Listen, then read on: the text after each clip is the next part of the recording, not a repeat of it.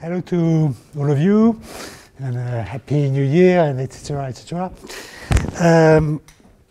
Probably you are much interested in that subject because of a COP21 conference in Paris.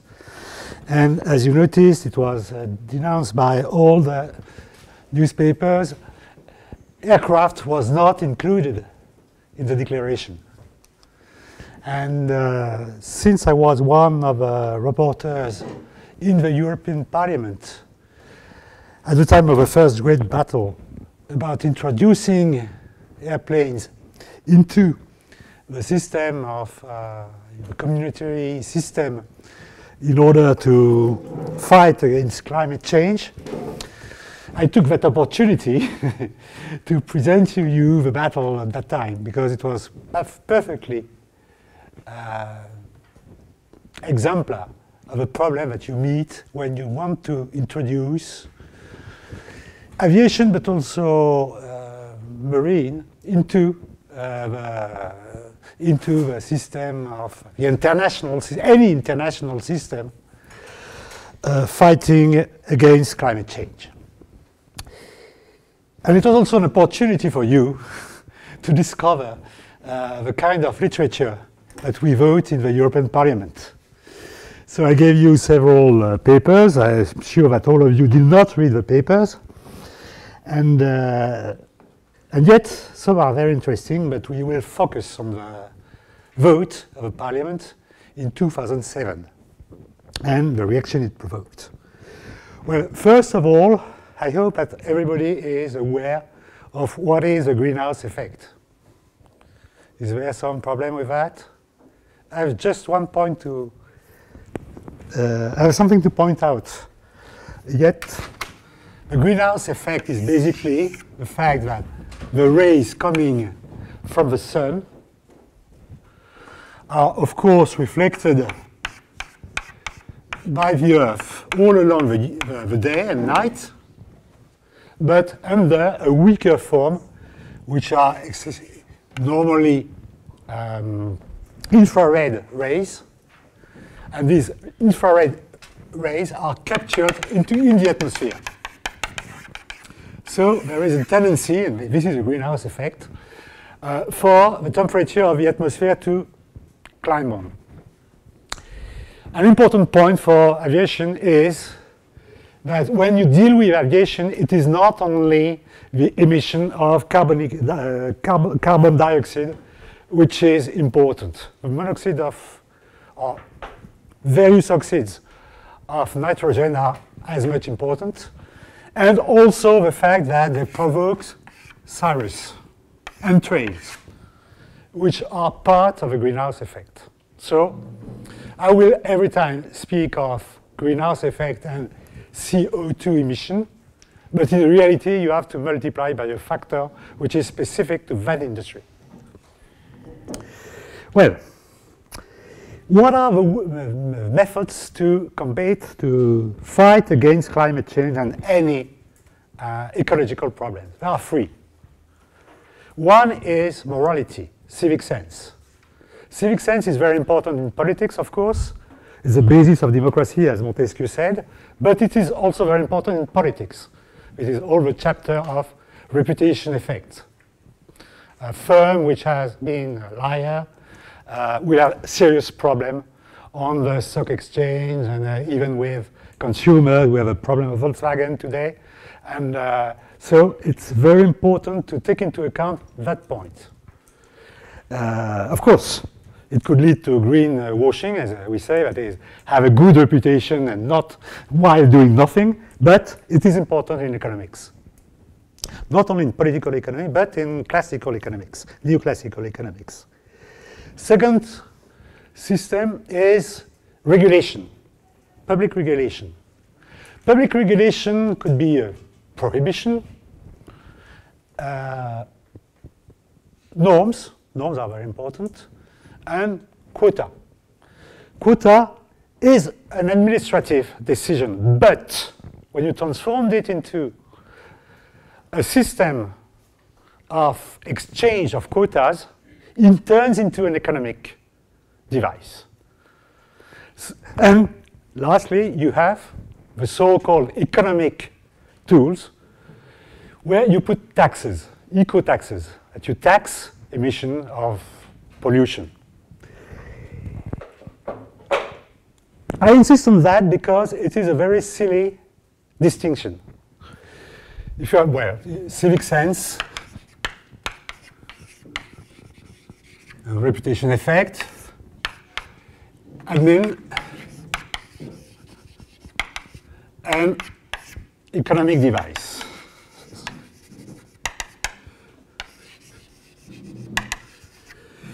If you put tax here and transferable permits, that is, quota which you can sell,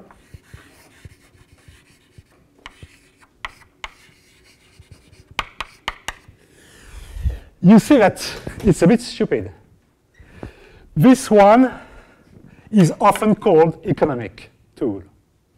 And that one is also called economic tools, while it is directly an administrative tool.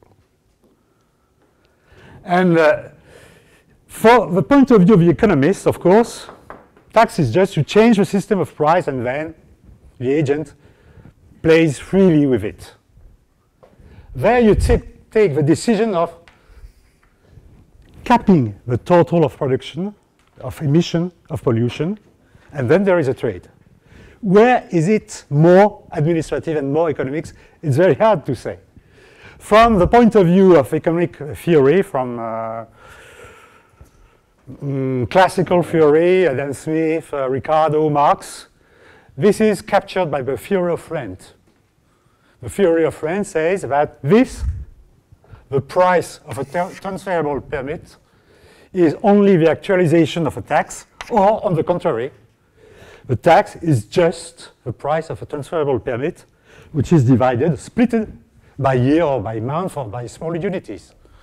It's a difference between buying a flat and renting a flat.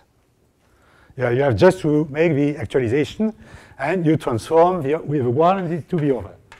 This is captured also by neoclassical theory, who say that once you cap the total of emission, you put a constraint that could be interpreted into a tax or a change in the system of price. Of course, the permits are different from the tax. The tax are normally directly going to the state or into an interprofessional or professional body. For instance, in France, the system of collecting the baggage is a professional tax, a redevance. But a transferable permit depends on what? On the allowance. There is a new theory of non-orthodox part of economics by Williamson about the point of allowance. There is nothing natural in allowance. The property of land is a result of whole history of the battles of feudality, etc., etc. The property of the right to emit a pollution is given today by the state. So it's the creation of a right, of an allowance. If this allowance is given to the beneficiary, then it is a gift, and there is nothing accruing to a state. If the state sells the allowance, it's completely different.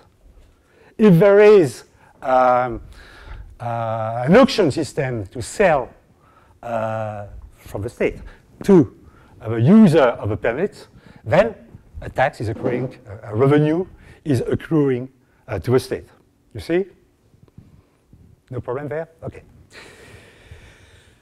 So that was these are the tools which were available after the Kyoto or even after the Rio Agreement. At Rio in 1992, when the United Nations Convention on Climate Change was proclaimed, the tax was defeated and the transferable permits was fostered. Why? Because it was classified at the time as an economic device. But immediately when it was implemented, as we see, by EC, European Community, and then European Union, immediately it was transformed into a problem of allowance, that is a political and an administrative problem, that is the capacity for the state to say, until then it was free, you can emit what you want, now I say stop. And it's a bit different. In English, this system is called cap and trade. You cap and trade. This is very interesting because this is completely administrative, the power of a prince, and this appears completely market. So you can consider it as you want, but anyway, there is a first step, which is the allowance. That firm has the right to emit this quantity of carbon dioxide and a multiplier of the carbon dioxide, and if it wishes, okay, it could sell it to another firm. And then we go to the trade aspect. In Europe, I mean, in the Europe of the Treaty of Rome, this is a big difference. Why? Because in the Treaty of Rome, which instituted EU, EC first, and then EU, trade is the objective. We should reach what is called in English, and this is a very important word to remember, a level playing field.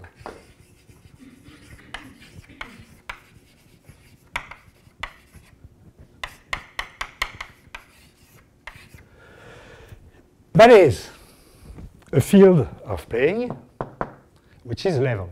That is like a football place. This is the image of cricket place. In French, for instance, it's translated as concurrence libre et non faussée. If you look at the French version of any text which is published in English, this is a French translation. I didn't check how it is in Spanish, etc. In English, and all the debate in Europe is made in this, in English, so we use level playing field.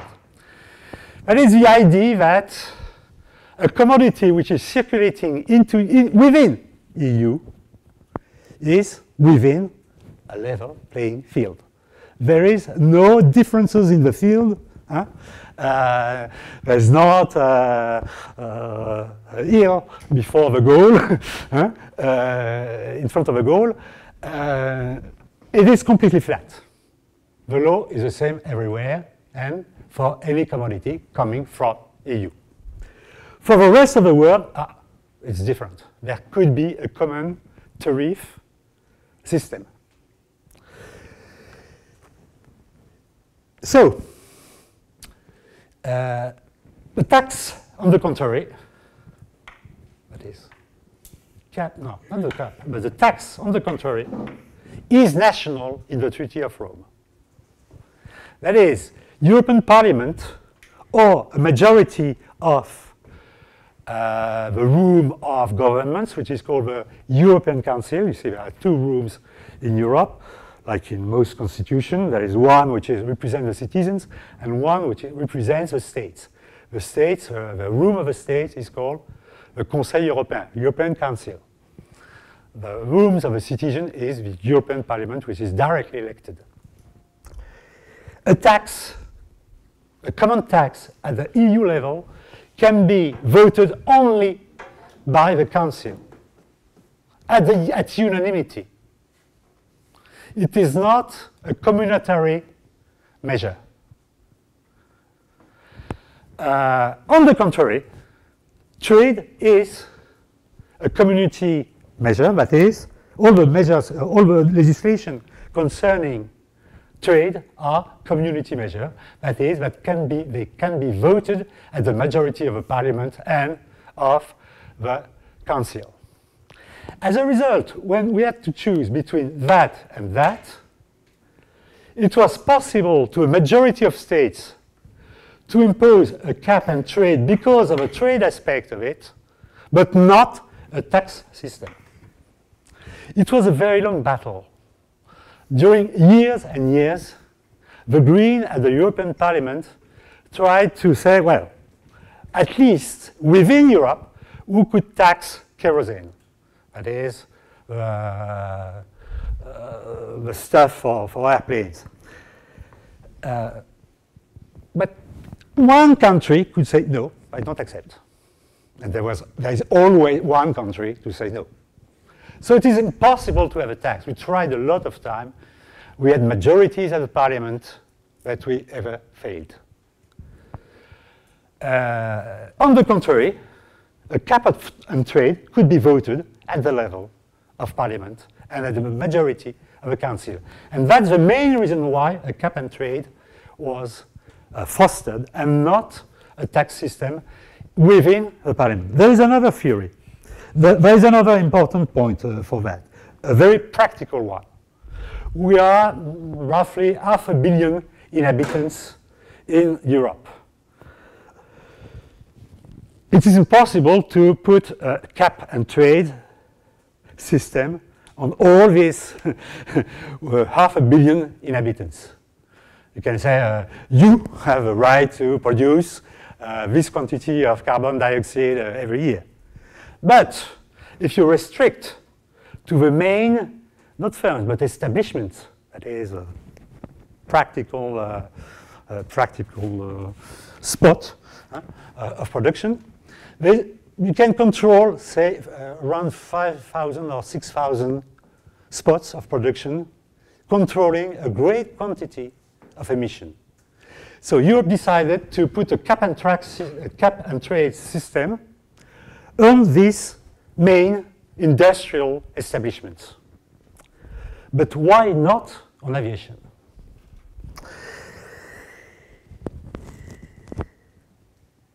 Oh, just one point to explain also. This idea of putting in place a trade and cap system rather than a tax was also the translation of the Kyoto Agreement. The Kyoto Agreement, mainly for the same reasons, was a cap and trade system. Kyoto Agreement is decided around 1999, I think, and implemented slowly. The fact that there should be, for all the countries accepting the Kyoto Agreement, which was not a majority, there should be a trade and cap system between them, exactly for the same reasons, more or less. So EU decided to put a trade and cap system in Europe. But you see that this implies a choice about what do you cap. Do you cap the emission of carbon dioxide, or rather, in general, greenhouse effect gas, which are produced on the place? Or do you cap the quantity of carbon dioxide which are produced anywhere within the consumption of a place? You see the difference?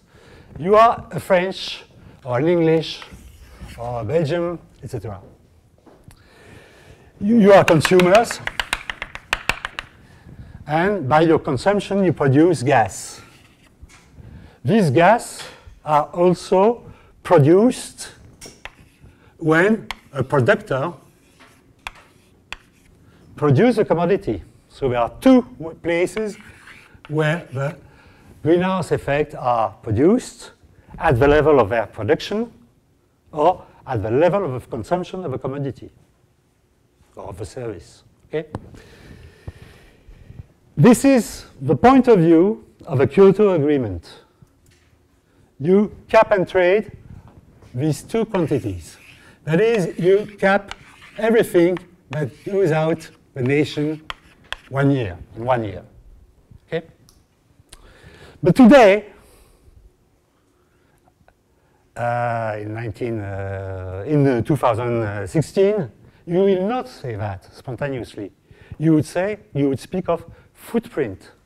That is, you will take what is the quantity of gas, of green effect gas, which is produced either by your consumption or by the production of the commodity, wherever the production took place.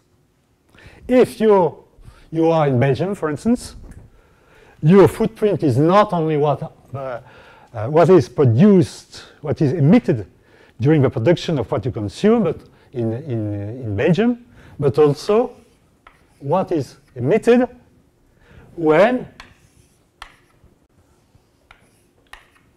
the product that you consume is produced, for instance, in India, or in China, or in Morocco. That is a footprint. When you say that Europe consumes 2.5 planets, it means that of greenhouse effect. It says that if the planet had the same footprint as Europe, it would be 2.5 times the planet. And this is a great difference.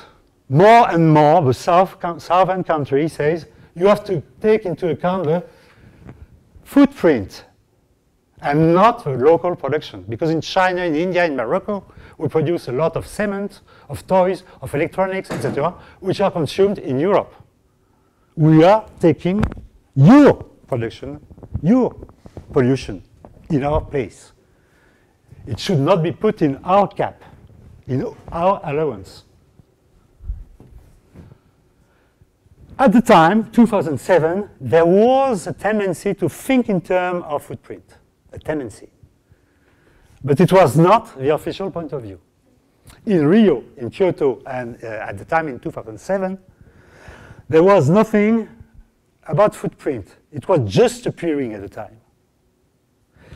And for that reason, it was very important to have a theory of trade and climate change at the same time as we thought about introducing aviation into the system of cap and trade in Europe, which I did. But before, I have to tell you why aviation is not into not even the EC system of cap and trade, but even in the in the world Kyoto Agreement. It's because of something which happened in the 12th century, which is called the rôle d'Oléron. The rôle d'Oléron is a text written under the responsibility of Aliénor d'Aquitaine, which is a very, very famous queen of Europe, in Europe, married to French kings, married to British kings, English kings. It was not British at the time, it was English.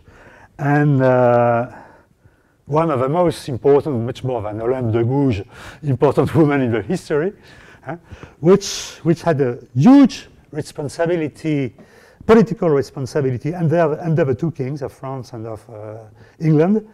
And in her city, which was proper to her property, Oléron, she made the first code of maritime right, and which is still in force. Once I was discussing at the intergovernmental meeting of WTO, and Deputy Secretary, General Secretary of the WTO said to me, you cannot put any environmental law which is after an older law. WTO is older than your law, than any environmental agreement. So you cannot introduce international environmental agreement which has an effect on trade if you don't change before the WTO, the World Trade Organization Treaty. The rôle d'Oléron are much older than anything. Only, well.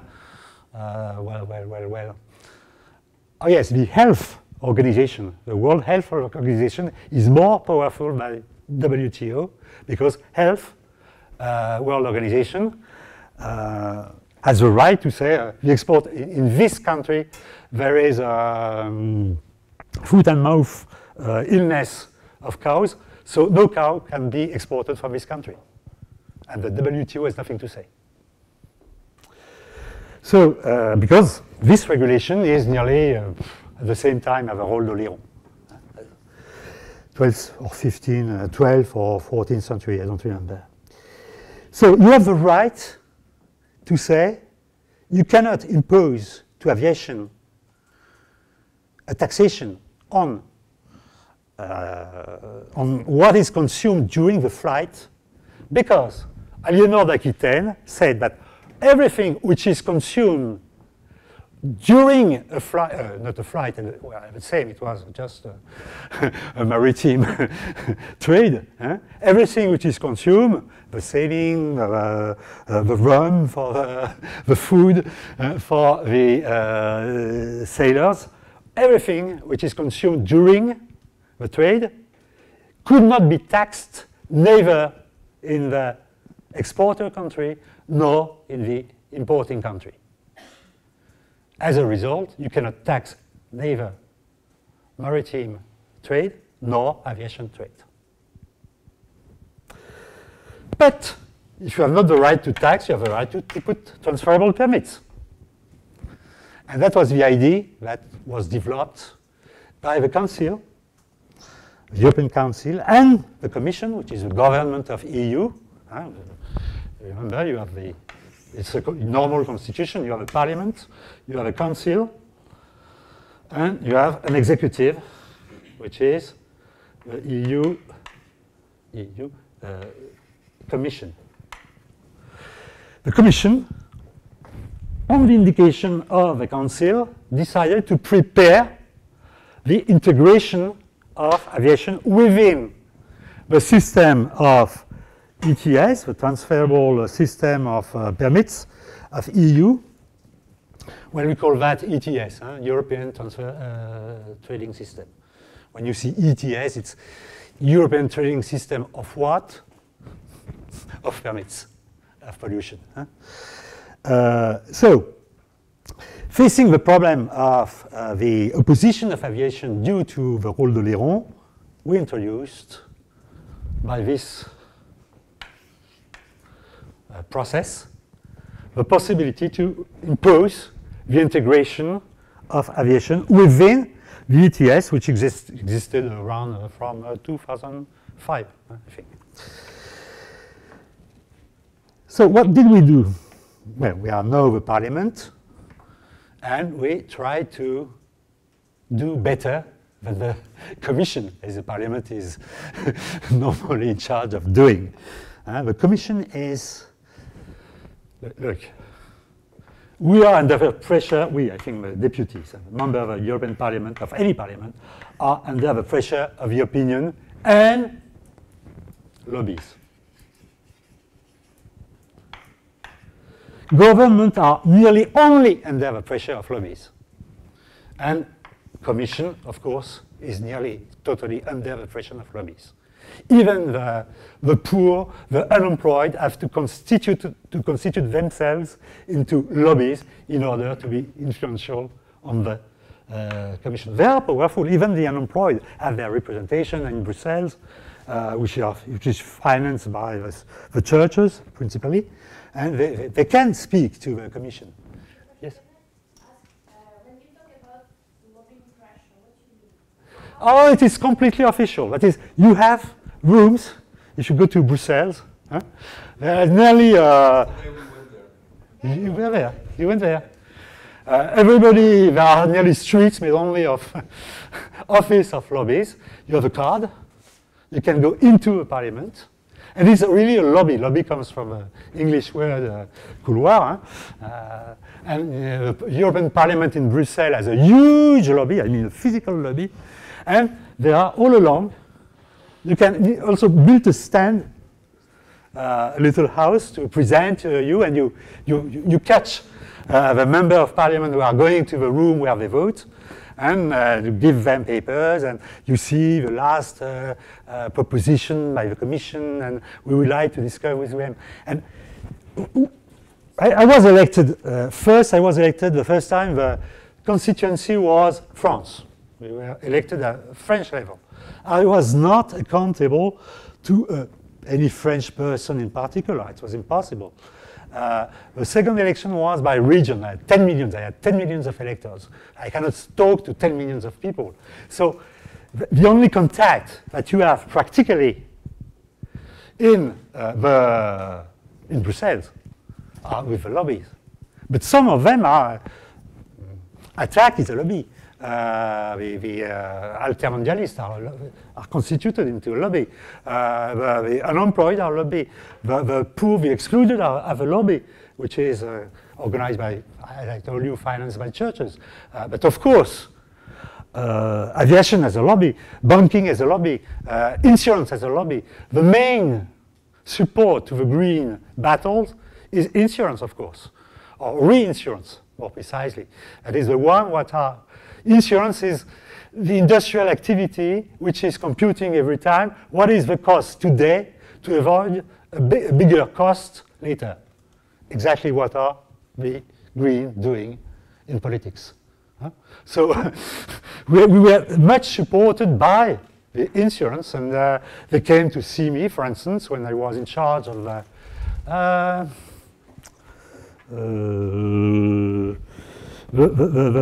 directive on the civil responsibility on environmental damages. Of course, it was a problem of insurance. And I had a lot of contact with them, very useful. They made all the compute I wanted. I asked them, what is the price to avoid, what would be the price, for instance, of avoiding the pioneer, that is a substance that kills the bees, by comparison of the cost of the disappearance of the bees. That is a typical problem for insurance. And so the lobbies are the normal expression of civil society in 500 million constituency, which is EU. Okay? So can I put this very simple definition of lobbying pressure? Like, lobbyists come to you and say, for example, aviation lobby. I will speak. What do they say? They will say, like, if you will accept this this measure or this tool, we will not support you. The aviation will not support you. Something like this. Yes. And if aviation really does not support We are going to see what they did in aviation.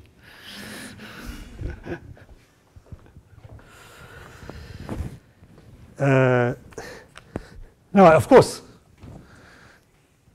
in many laws, directive or regulation which are voted, it's very easy to see what are the members of parliament who are just presenting as an amendment what the lobby had asked you to present as an amendment.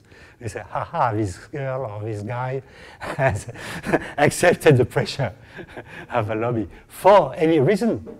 Of course, they are not. I have a reputation of being incorruptible, but this does not mean that I was not under the pressure of a lobby. I see, for instance, Cohn-Bendit, who is a president of a green group. He received a lot of lobbies by IBM during the regulation on the right of property on softwares. And we received a lot of pressures by lobbies. And it was incredible, the quality of IBM in his lobbying. For each person,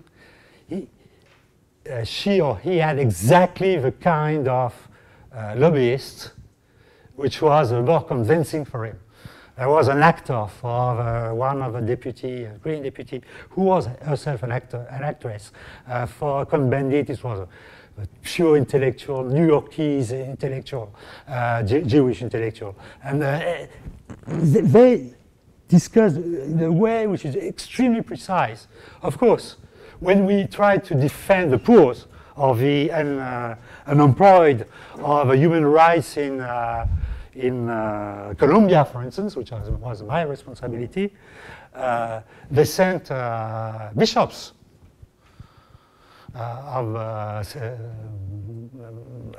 the international branch of human action of the churches. So lobbying is, at Brussels, is extremely clever, and it is accepted because it is our only contact with civil society. We are not going to discuss with everyone of 500 million of inhabitants. So, the lobby of aviation, by the way, is called International.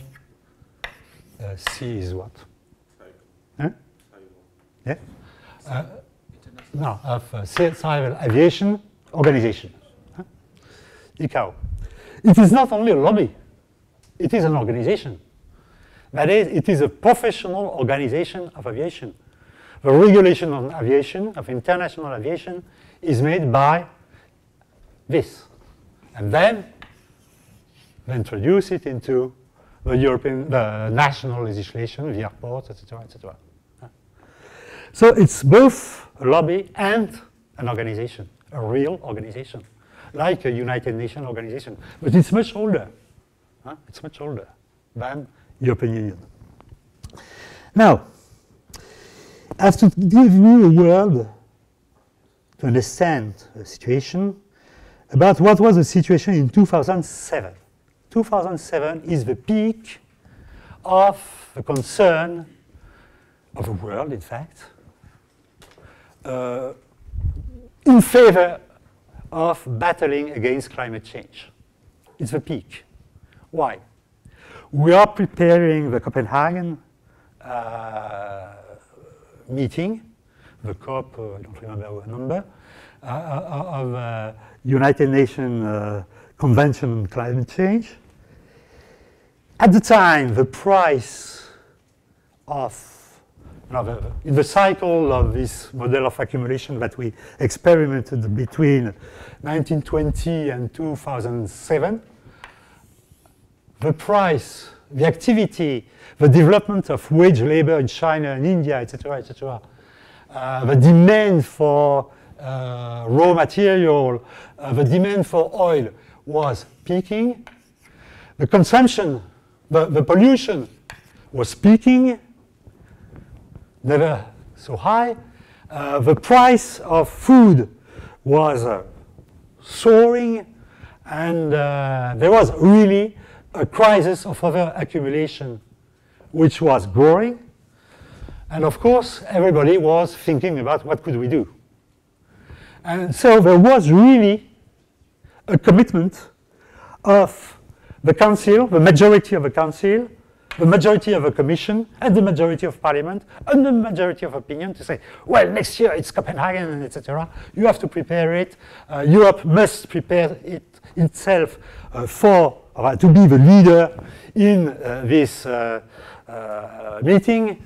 And everybody was preparing to do something and introduce the aviation by the transfer permit system into the one which already existed, that is the 2003 regulation on cap and trade at the European level. In order to foster the consciousness around the European Parliament, I took the initiative, my committee took the initiative to give me, what is a committee? A parliament is split into committees. In French, it's commission also, so you imagine the confusion, but in English there is no problem. The executive is called a commission, and the splitting, or according to the different subjects of the parliament, are called committees. I was member of the Committee of Economic Affairs and members of the Committee of Trade Affairs and of Legal Affairs too. And because I was old, the responsibility increased in the Parliament with the time because you are experimented.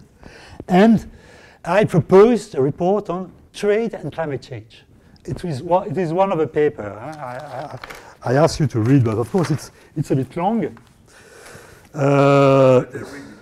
Very it. Don't worry. Don't worry. Because it's old, but it's very interesting. It's old. I think it's 12 years old. But it's interesting because it proves two things. First, the existence of Well, no, three things. First, aviation is not nothing. Aviation is not nothing. Aviation is already very important in the trade, in the emission of greenhouse effect, mainly because of trade. You know that trade, that is international trade. In English we say trade, or at the European Parliament we say trade for international trade, and competition for inner trade. That's a great difference. Trade, according to Adam Smith, in fact, or even Marx, is between community. Commerce is within communities. So, trade increased twice faster than the world gross product during all this period. And within that, air transportation increased twice faster than anything, any other form of transport. Of course, it was mainly in trade, not within the countries. Within a country like France, people prefer to send bus, lorries, trains, etc. In the international trade, there was a growth of airplane, which was extremely important.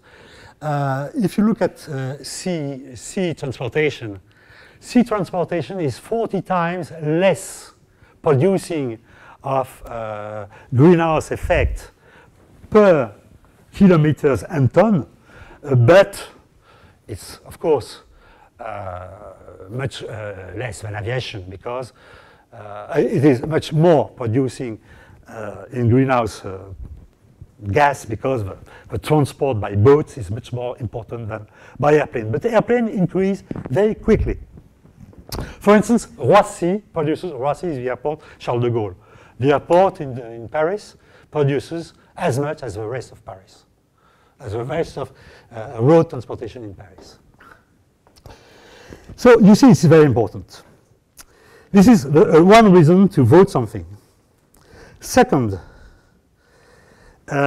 in some case, that is highly energy intensive industries, the taxation through the cap and trade, through the cap, that is, principally, is very important. In cement, at the time, the price of cement in Europe was produced in Europe. There was no footprint aspect at the time. At the time, the price of cement was, for half of it, the price of a permit.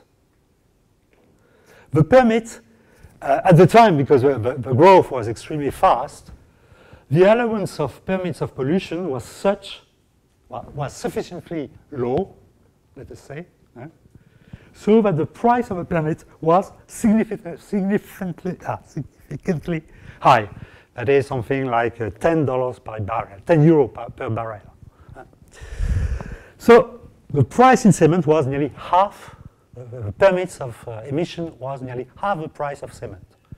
As a result, of course, there was a tendency of the firms producing cement in Europe and for Europe to produce cement elsewhere, mainly in Morocco, Turkey, Greece. Greece was Greece was already in Europe, so it moved from Greece to Turkey, from France to Morocco, from Spain to Morocco. So the problem appeared of what to do with countries which are not within the ETS or within the agreement of Kyoto. And there was the possibility to introduce a tax barrier, which is called border tax adjustment. It is permitted within the WTO. And I tried in my report on the trade and climate change to introduce the idea that you can introduce a border tax adjustment. There was another solution. All of that is explained within this report. You can introduce a modification in WTO legislation. It's more difficult, of course.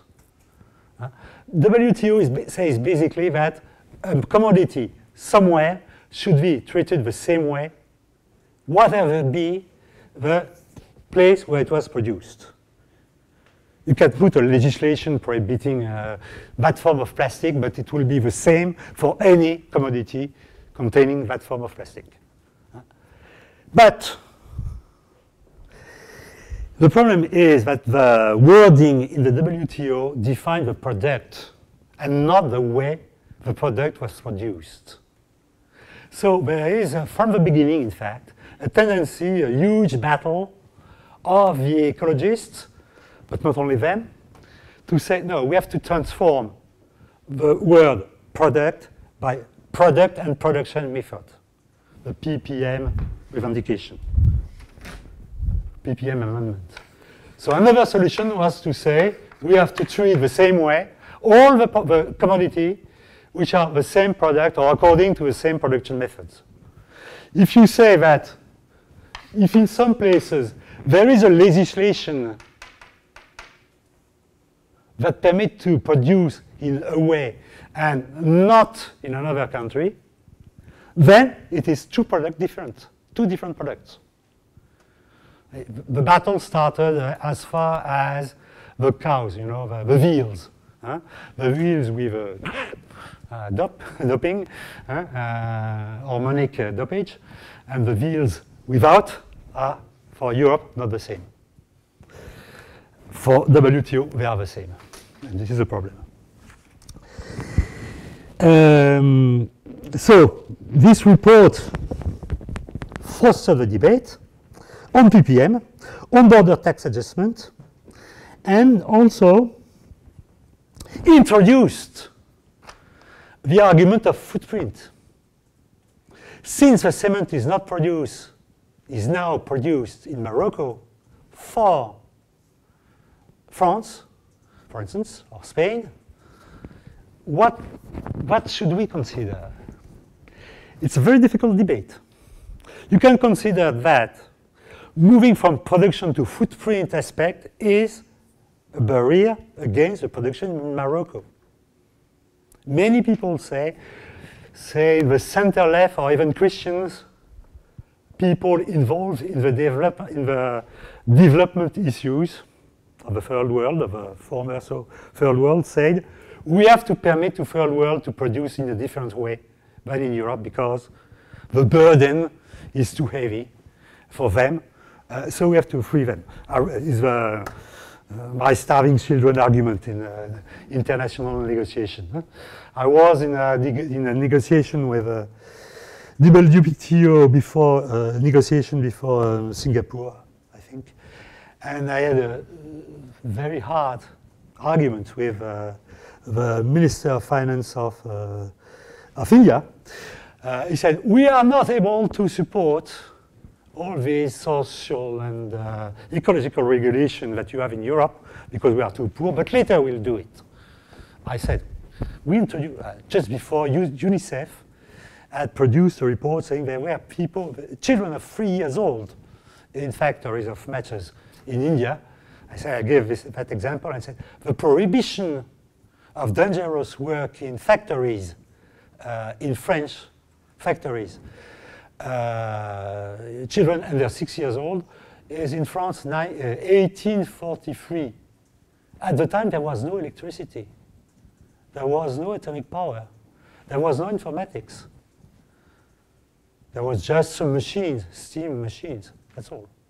And our level of development was much, much, much under the Indian today level of development. He said, no, but the relative level of development is quite different. And so, my starving children was a very important argument in favor of avoiding this aspect of footprint. Because if you put a barrier, a tax, border tax adjustment at the entry of EU, this is protectionist against the less developed countries. That is one point, one view of the argument. On the contrary, if you had said that someday, not in the near future, there will be a transferable permit system all over the world, then, of course, even China says, this is not our greenhouse emissions, it is your greenhouse emission.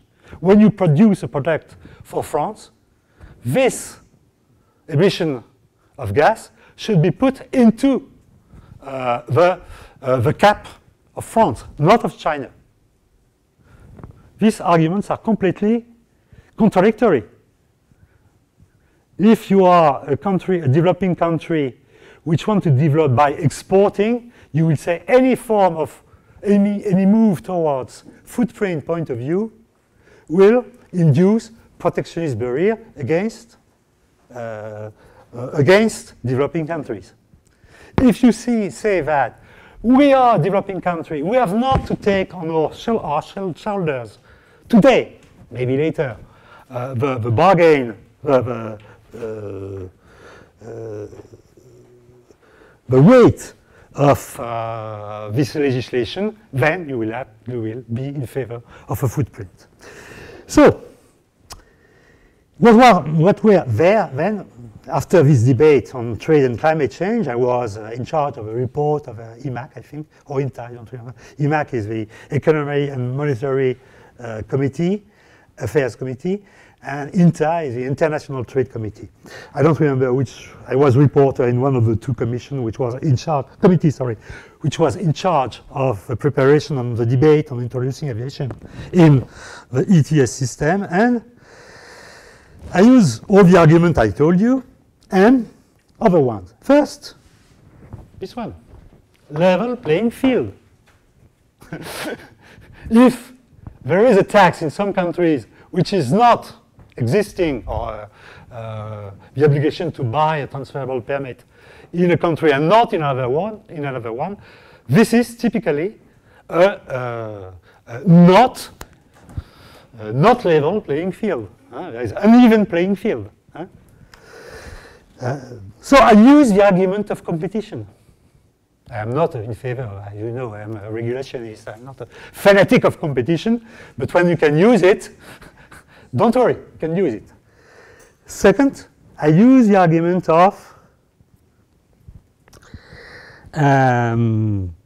we need a border tax adjustment, which was more or less introduced by my report on trade and climate change. And I use a last argument, which are the newcomers. The newcomers problem is that, the problem of allowance. How do we cap and trade? You cap and trade either by distributing allowance at the beginning of a year. You cap first. You cap. The Commission caps by allocating allowance to each firm of aviation, for instance, or cement, at the beginning of a year. What is the rule? In general, we use the grandfathering method. The grandfathering method said we take the average emission of a period in the past, and this right of emission, which is the right of the grandfather, is the right of tomorrow, but the right of tomorrow has to be diminished by a factor of, say, 5% according to the target of reduction of emissions. So I said, if you allocate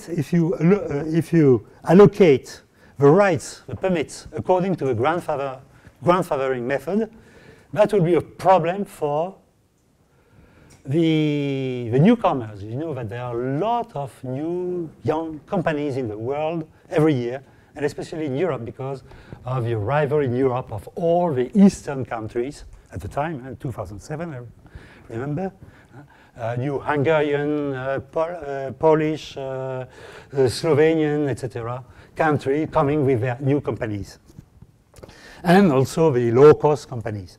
So how to allocate permits to new companies? There is no grandfather there, so it's a decision.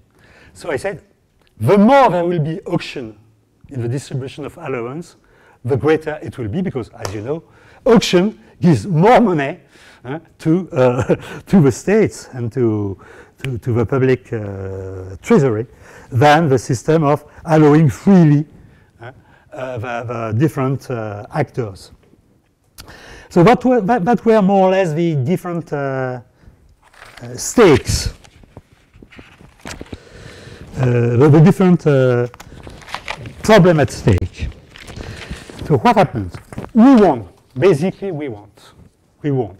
We said we'll take the grandfathering at the year 2010, less 10%, and that will be the cap of the year 2011. That was a great victory. And then we would use, according to the less 20% or less 30% objective, which was not yet decided, but in the year 2008 was not so good as the year 2007 for the ecologists. Second, we put a very important part of the allowance distributed by auction. 75 distributed freely at the beginning of the year, 25 by auction. This permitted a lot of place for newcomers. And third, and of course, accruing a lot of money to the states. Third, we said, take attention to this, that aviation should not be permitted to buy the rights from cement industry. So there should be a kind of barrier of SAS between the other old and more priority industry like cement industry and the market for aviation.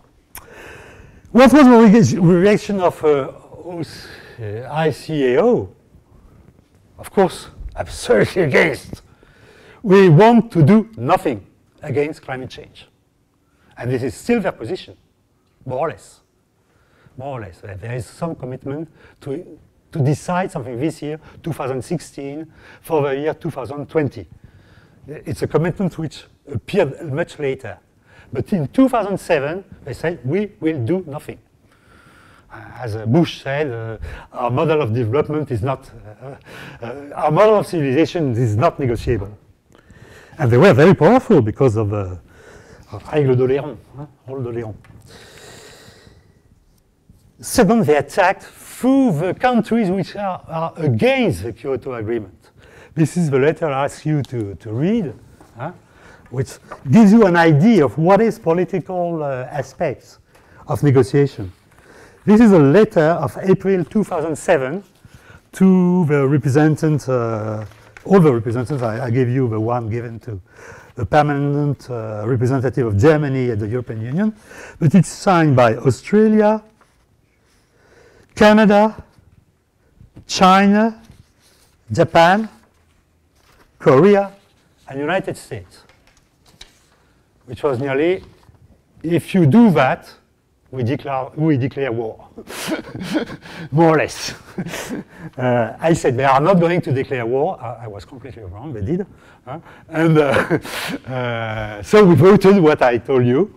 It was a great victory. I was very pleased of this victory, but immediately after that, what they did, they say, okay, we don't buy any Airbus while this is implemented. They did not ask the WTO to say it was a default, it was a fault in front of a WTO agreement. So we are allowed not to buy Airbus products, but they decided we will not buy Airbus products. And immediately the Commission said, okay, we stop. If you try to read what happened later, and I finish there, there was a stop of the clock decision. It's very common to EU processes. Stop of clock, that is, in the year 2013, Europe decided to implement this agreement, this regulation, only within the EEE.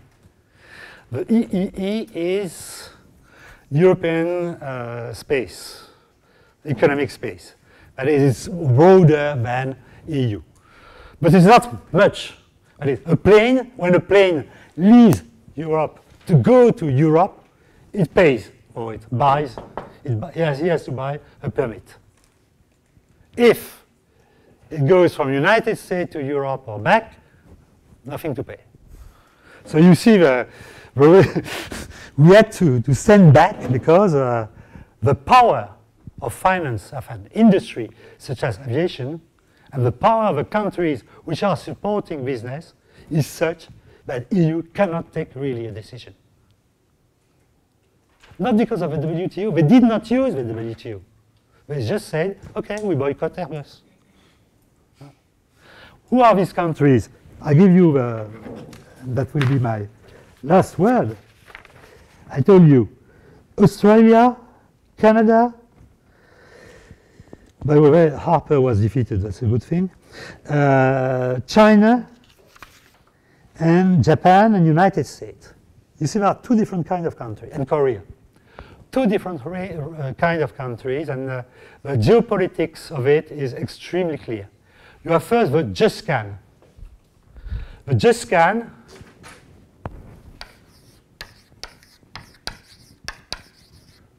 Japan, United States, Canada, and New Zealand, and Australia are the countries who say no to any regulation against climate change.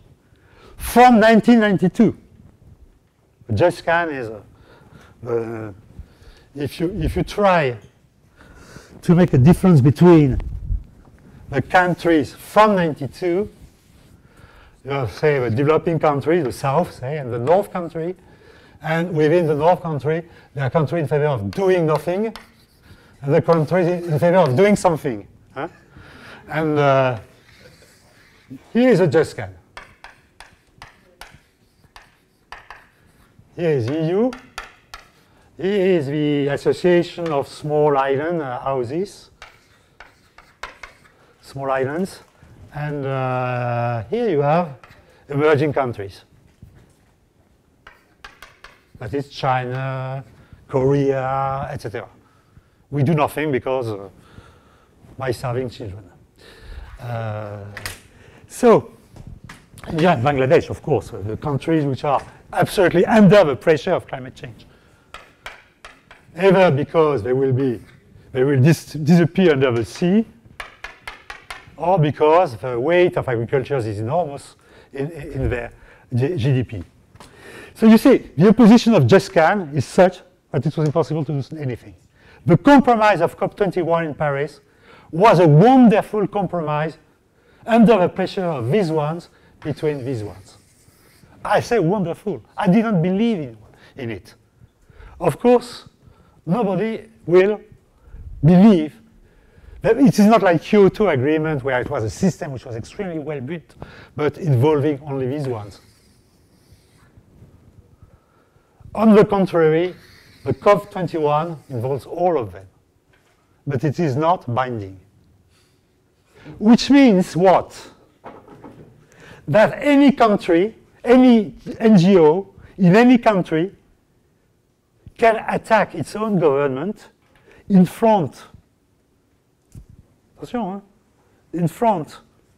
of its national justice, saying, we have signed this commitment, we have to implement it. It is not an international body which will do it. It will be local justice that will do it. So it is not binding internationally, but it is binding nationally, according to the legislation, administrative justice of a country. The first country that did it was Netherlands. In Netherlands, an NGO went to justice and said, my government is not implementing its commitment in front of international environment agreement, and so I attack it. And they won. So you see, when it is not binding, it means it is not internationally binding, but it is politically binding, and any NGO could use it as a tool to attack its own government. Aviation reacted saying, we are not doing anything, but tomorrow we'll do something. The ICAO made a commitment that in 2016 they will introduce some form of regulation so that in 2020 they will do something. They are not mentioned in the COP21. It is not in the COP21. It's a statement of the ICAO.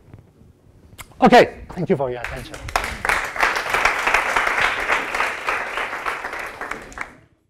Okay, so thank you, Professor LIPIETZ, for being here.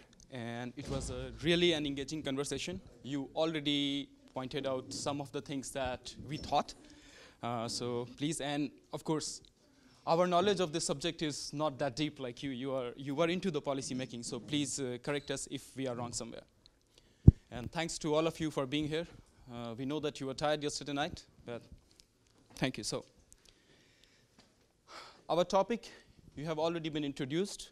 It is regarding the introduction of European trading scheme into the aviation industry in European Union.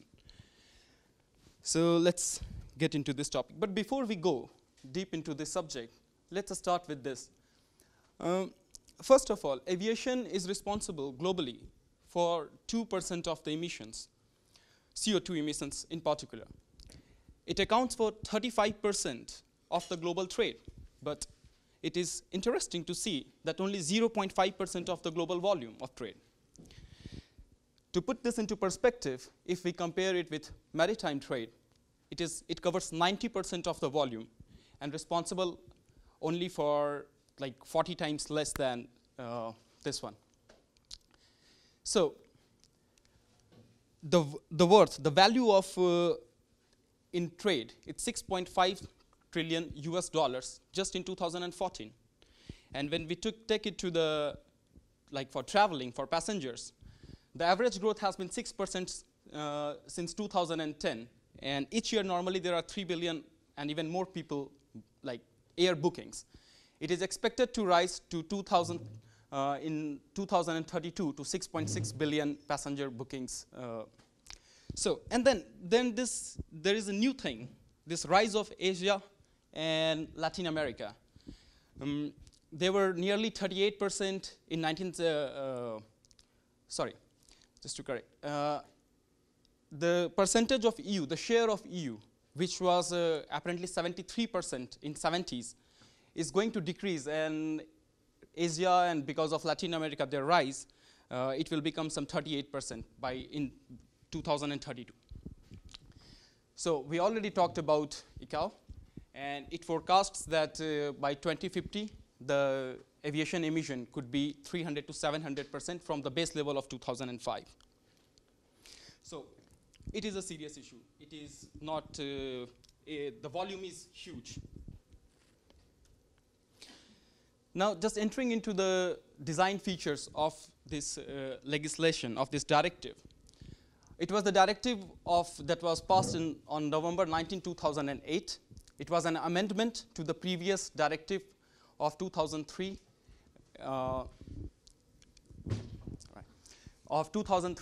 and it was an amendment to include aviation into the already existing European trading scheme for emissions. Main features, this scheme is non-discriminatory, and this is very important. It means doesn't matter if the flight or if the airline is from Europe or from any other country. It is under this directive, under this legislation. Cap and trade, as Professor already explained. It was a cap and trade mechanism, so fixing the level of allowances in the beginning of the year, and then trading it or distributing it, whatever the situation be. And to see, there were two phases. There was phase 1 that was only for 1 year, and then there was phase 2, which into we are already, 2030 until 2013 to 2020. What are the main features? And I'm talking only about right now between 2013 and 2020, but the difference is not much. So 95% was the level of allowances was at 95% of the historical emissions, and that is the average of between 2004 and 2006. And this of this 95%, 82% are allocated free of free allocation based on 2010 emissions data of the airlines. Then remaining 50% will be auctioned or is auctioned by the state, by the regulators.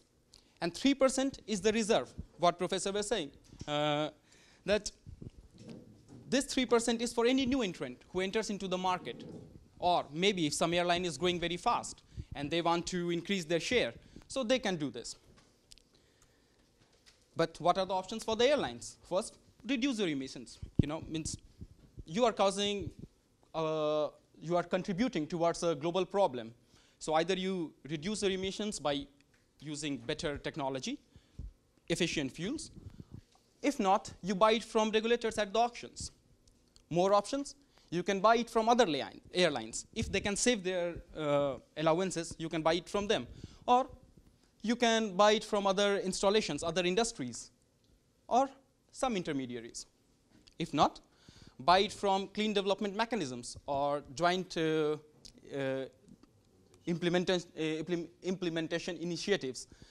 But the amount that you can buy from clean development mechanisms or joint implementation initiatives, it is limited by the directive of 2009. Exceptions, there were few exceptions into this directive. What are the exceptions? First, rescue or public service obligations. Those like aircrafts that are involved into this particular things, they are not charged. They are not included into this scheme. Also, airlines that have 243 flights in 3 consecutive 4 months period. Means for 3-4 months period, if you have only 243 flights, you don't pay, you are not included. Airlines that emit less than 10,000 tons of CO2 per year, they are also excluded. It means airlines who are very small, airlines that come from developing countries, they are not included into this. But finally, it was launched in 2012. But there is a big but here. And Sébastien will continue further. So, yeah, as you said, Professor LIPIETZ, there was a big problem with so Canada, Discussants countries, which sent this letter to complain basically about this new system implemented in European ETS. The global outcry was like, the framework is like, obviously we know that aviation industry is one of the leading industries in the globalization process, which links more and more every countries and basically provides some very big question about cooperation of the countries. The thing is, it was obviously, as you said, a unilateral directive in the sense that it was launched by Europe, which was part of the International Civil Aviation Organization, which is a UN body responsible for the regulation. And the thing is, we were wondering what was the strategy behind it, in the sense that since we were part of, Europe was part of the ECAO, and obviously by launching this law, we knew that it was a unilateral law which would raise problem at the international level. So on the one hand, we thought maybe it was a leading strategy so as to, in the future, renegotiate it and further negotiation, which came basically because, as you said earlier, in 2016, the process was relaunched again at the global level by ECAO, which promises to take actions with this 2020 gap for global emission from aviation industry. And so it raised a lot of questions about how to implement from an institutional point of view at the global level, how to implement an institution which is sufficiently binding and sufficiently powerful so as the countries can work together before launching any unilateral law. So that's one big issue about this ECAO problem, and more globally about any UN nation problem, which is the main problem is that it's not binding. So basically it's always this issue of threat and renegotiation processes. Also, yeah, we had integration first about the threats from the lobbies. Obviously some airlines from all over the world did obviously lobbied against the law, and as you said, we didn't know about Airbus, but obviously Airbus did also because of the threat from the Discussants countries. So yeah, the outcome. So as I said, there was a fixed gap for 2016, so this year, for renegotiate the cap and trade agreements in the aviation industry. So yeah, the idea is what it was based on, as Sauman said, on 2004, 2006 means, I guess. And we saw here on the graph that, so the red one is if we do nothing, basically. And the blue one is that if we implement something, we could raise some very beneficial results in the next 30 years if something worked, hopefully.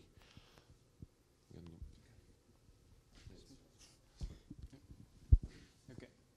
So just to say that all these other European countries, non-European airlines, they are excluded until 2016. So, and around 80% of the emissions that are caused into aviation is for the flights that are more than 1,500 kilometers. So it means it doesn't serve the purpose for it was meant to be. Again, so issues and questions. Here we will raise some issues which are directly or indirectly related to the subject, and maybe you can better answer it. So first thing, it is regarding the trade. And as you discussed before, that airlines, it is from your report only, that airlines cause a lot of problem. It is highest. It is 607 grams per ton kilometer of emission compared to other modes of transport. And maritime is, in fact, the most efficient mode of transportation. But given the volume, it produces more emissions. So we see that in this world, the economy that we are into with trade liberalization, that we need it for development. And yesterday we were at the European Commission, and it was very interesting discussion related to TTIP. And they said that it is important, and one of the examples was an example of oysters, that French oysters cannot be sold in America because there is a tiny difference, and we need to remove those differences between two countries, so the two communities, so that trade can prosper. But is it really important to transport, like trade oysters? They can produce oysters in the United States. And so things like this. There is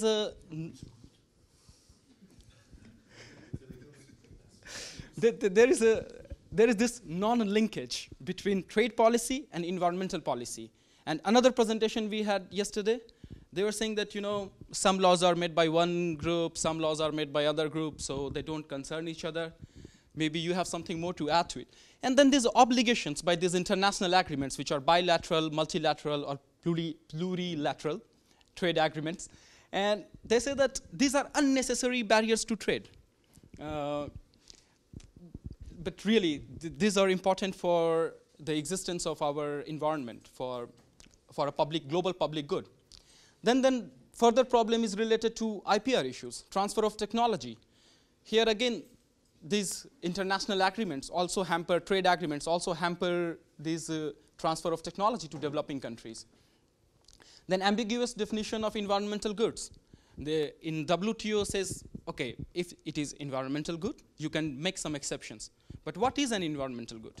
This is, different countries have different problems regarding the definition.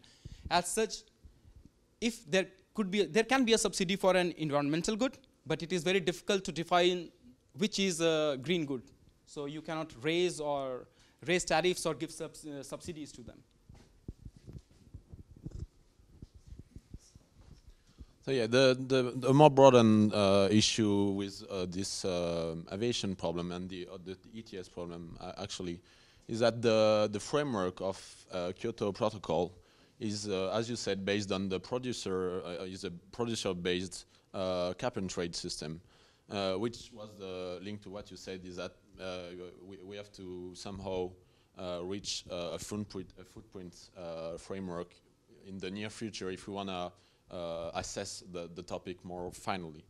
And so yeah, this was the big interrogation we had, like how can we implement an institution and renegotiate to somehow get to this new consumer-based cap and trade system, which would assess the problem much more efficiently, since obviously there is a carbon leakage problem, which is in the actual calculus based on producers. For example, the United States are, with the current calculus, supposed to have lowered their CO2 emissions, which is in fact completely false, since many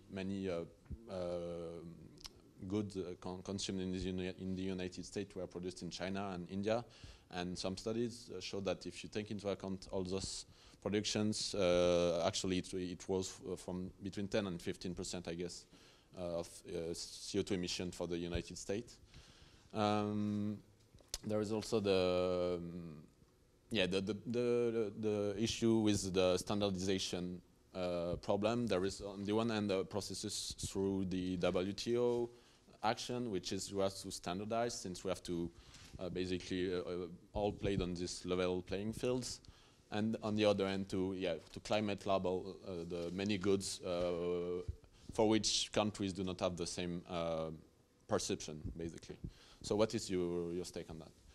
And the further issue was, can EU take a unilateral stance on the climate labeling issues also?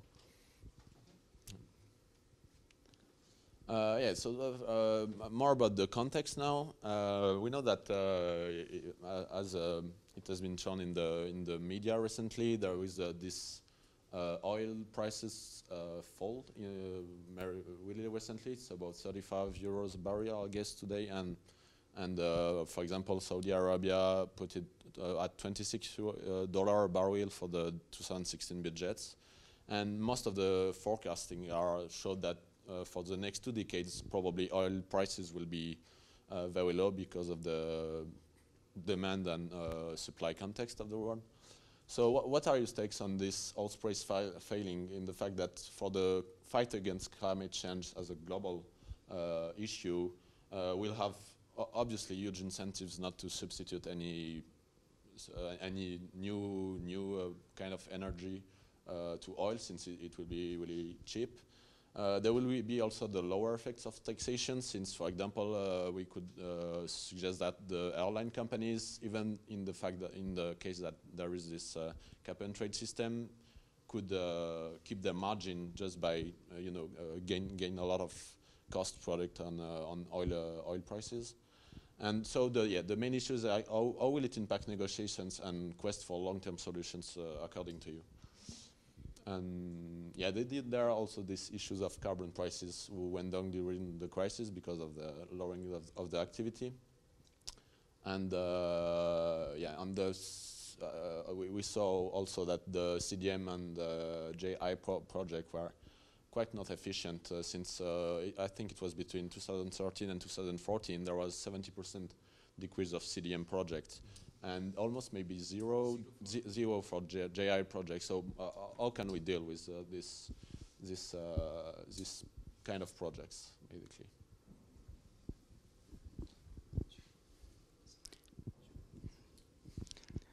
Okay, so going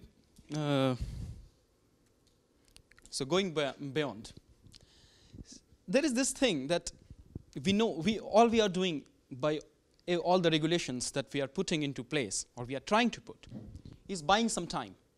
This is at the end of the day, this is it. At one day it is going to come. We have already crossed, in 2015 was the hottest year, and we already crossed this 1 degree Celsius barrier that we had. And initially, before 2 degrees Celsius, it was 1 degree Celsius. So there are things we know, there are things we know we don't know, and there are things we don't know we don't know. So where we are here, we know that we have already crossed this 1 degree Celsius mark, and soon this 2 degrees Celsius mark, we already have studies that say that there is no way we are going to cross it. This is done. So isn't now time for EU and other international community to think what we are going to do, like when it happens, the measures to take, or better be prepared for it whenever it comes? Yeah, and on an even more broader perspective, we had 2 months ago a seminar about the framework of rights of nature against monetized and market-based instruments issues. So yeah, the whole framework we just talked about is about basically monetizing and give the market value to nature, which raise a lot of question about the danger of in which end will lie all those assets in the near future. And for example, there is this red issue, reducing emission from deforestation, which has been a huge issue because it went basically against a lot of indigenous people. It destroyed forests because the benchmark was badly designed and that kind of problem. So maybe a more broader issue, what would be, aside from economic perspective, the legal, maybe judicial issues, like could we implement a tribunal for nature in the world? And how could we, culturally and philosophically, assess the question of maybe we should give rights to nature on itself and not through the market process? So I would also like to know what's your opinion about those debates. That's it. Thank you very much.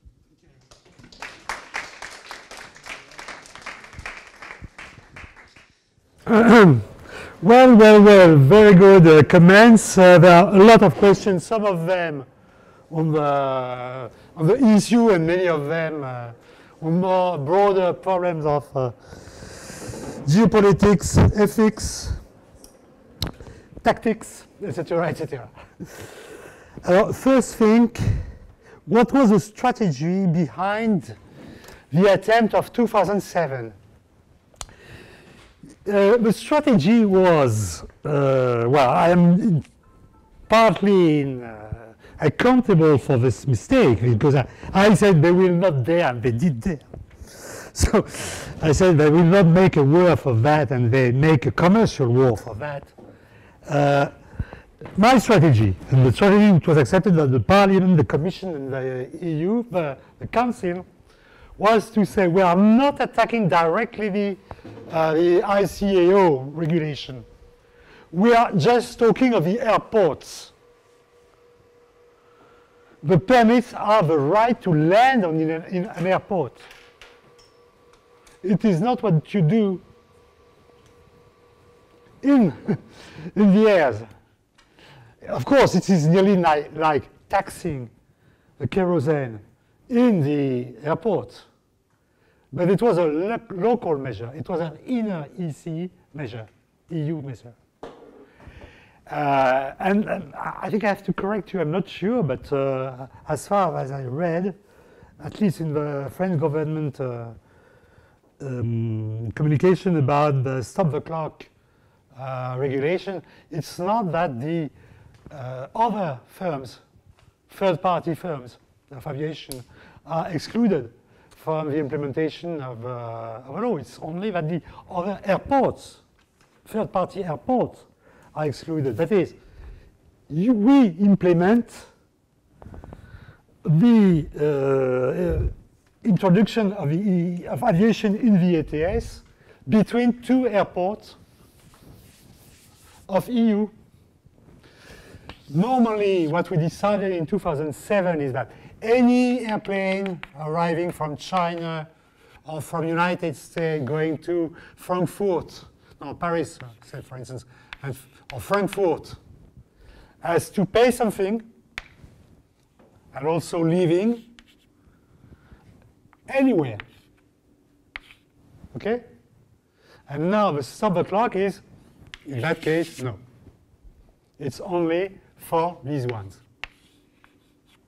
Why? It is very important. Because you cannot implement it inside and pretend that Europe is still an even playing field. Because some years ago, it's another story, the cabotage right was introduced. Before it was not.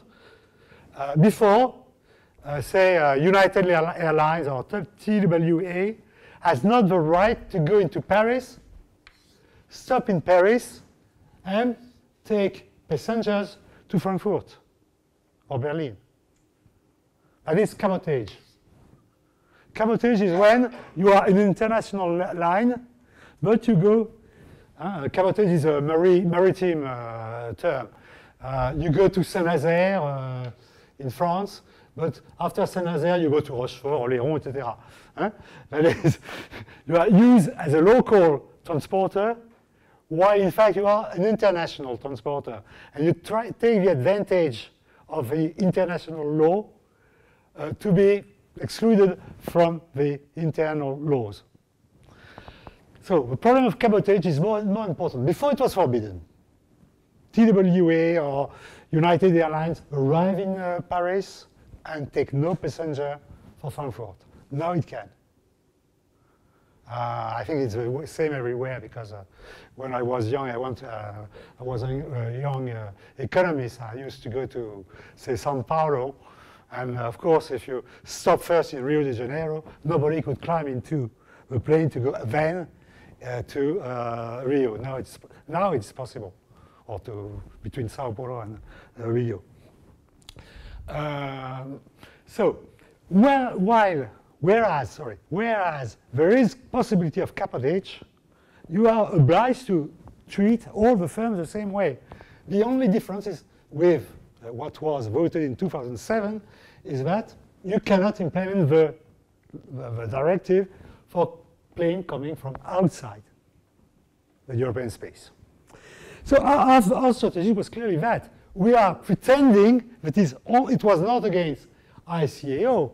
It was only a measure about our own airport. That was our argument. Second, what was the argument against the ICAO? Now, at the inner level, I gave you all my arguments, but there was another one, which was the front-runner argument. The front-runner argument is extremely important. It was a position of EU during, from 1992 to 2008, where EU abandoned the leadership in the fight against climate change. That was the argument of the front-runner. The front-runner argument is an argument of economics or theory of games, who says that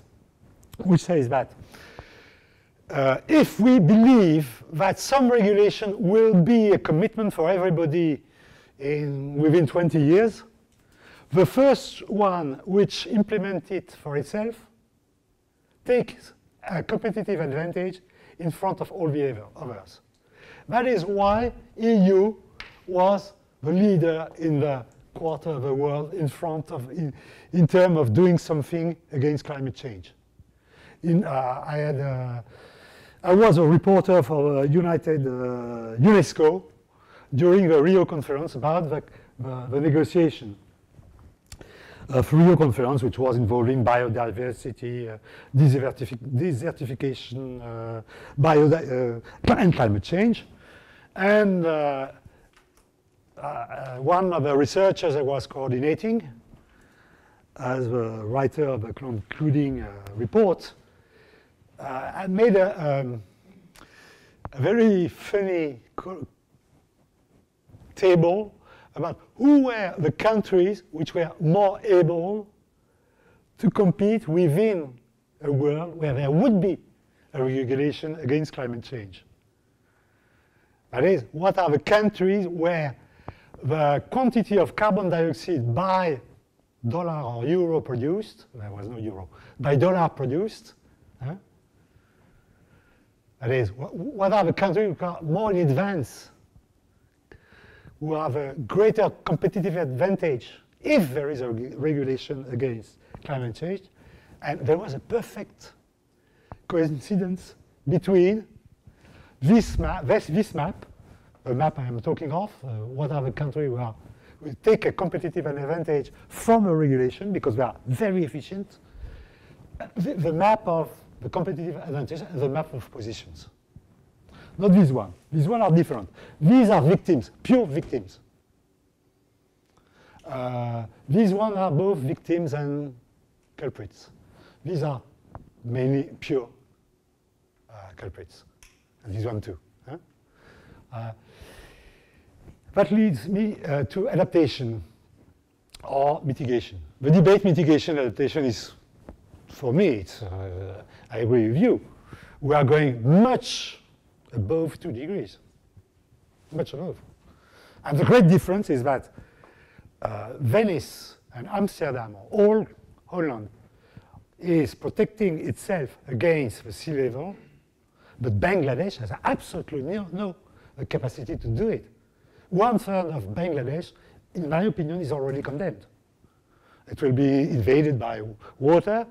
It will, and all tens of millions of people, we have to move to India and see the relation between India and Bangladesh. That will not be a very, very, very easy way. I'm not accusing India. I see the way Europe is welcoming Syrian refugees, and I know exactly the problem that will arise from the flood of Bangladesh. We as Green, we tried during tens of years to avoid posing the problem of adaptation to climate change, but now the main problem is adaptation, which does not mean that we have to abandon the fight for mitigation, because it's completely different to have 2 degrees, 3 degrees, 4 degrees, or 5 degrees of difference. So I think we have to adapt to 3 degrees and try to battle against 4, 5, 6, pretending it is battling for 2 degrees, but it will not be 2 degrees. I don't believe, except if there is a war and blah, blah, blah. The war is important. The war, big crises are very important. As you say, 2008 made a fantastic break. First of all, there was a compromise between Merkel and Sarkozy to abandon the objectives of EU. In 2007, the objective of EU was minus 40% by comparison to 1990. The Copenhagen goals of EU was minus 40%.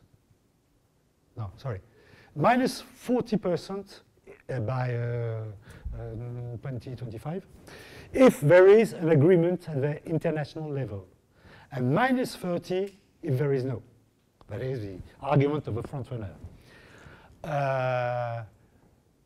In 2008, December, Merkel and Sarkozy decided it will be minus 20. Minus 20 in 2020. Which was much insufficient, completely insufficient. And was really abandoning the leadership to the rest of the world, who want to be the fighter for... of course, there was a big crisis. So it was very easy to make minus 20% because of a recession. You have nothing to do to get minus 20%. Just the usual business as usual fact that all firms try to spend less money in raw materials or energy. There is a spontaneous technical improvement every year due to strictly microeconomic consideration by the firms. So minus 20% is nothing. That's the reason why the price of carbon falls.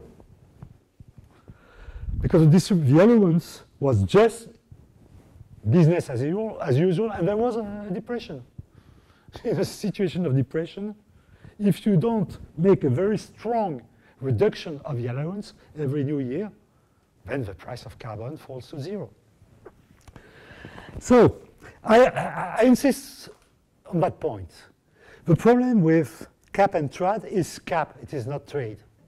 I see a lot of alter globalists who are against trade.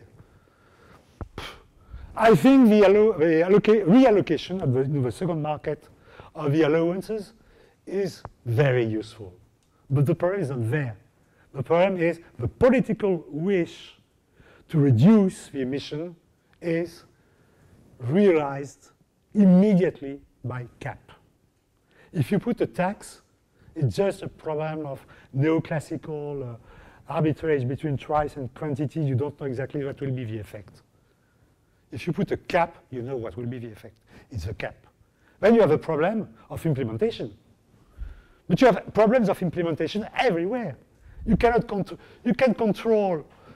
Some people say it is difficult to control the tax. Some people say it's difficult to control the quantity. Both are difficult to control. You can fraud everywhere. You are not obliged to choose. You should not be in use for one technique, transferable permits or tax, just because of the fraud. The practical way to control, as I told you, it's a There is a very important paper by Godard, Olivier Godard. You can look at that. Olivier Godard. Olivier Godard explained that, as I told you, when you have, for individuals, it is stupid to put a cap and trade system because you cannot cap individual, cannot control individual. So for individuals, you put a tax. Each time you go to buy some petrol, you pay a tax, that's all. If you are big emitter of greenhouse gas, then a cap and trade system is much more efficient, much more efficient. And the idea that the aspect of trade, after the cap you have a trade, was introduced by a Nobel Prize, alternative Nobel Prize, Anil Agarwal, during the, he got the alternative Nobel Prize. Anil Agarwal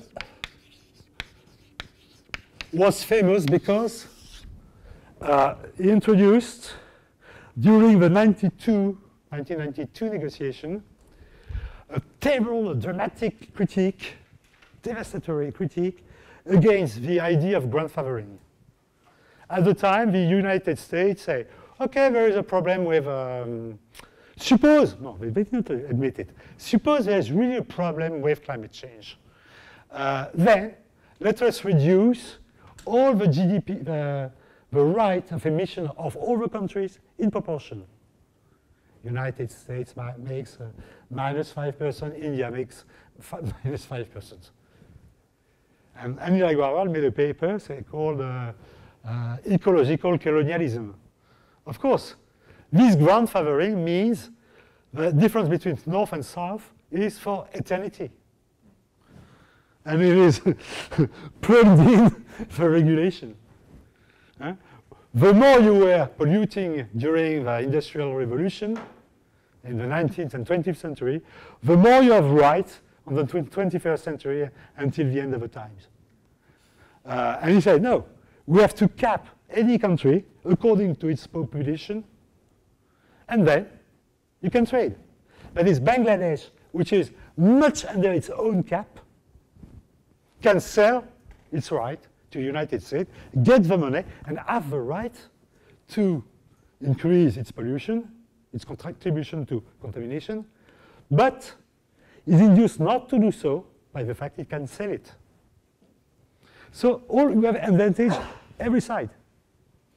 Cap and trade is the best friend of ecology and repartition, resharing of the burden in favor of the poorest countries.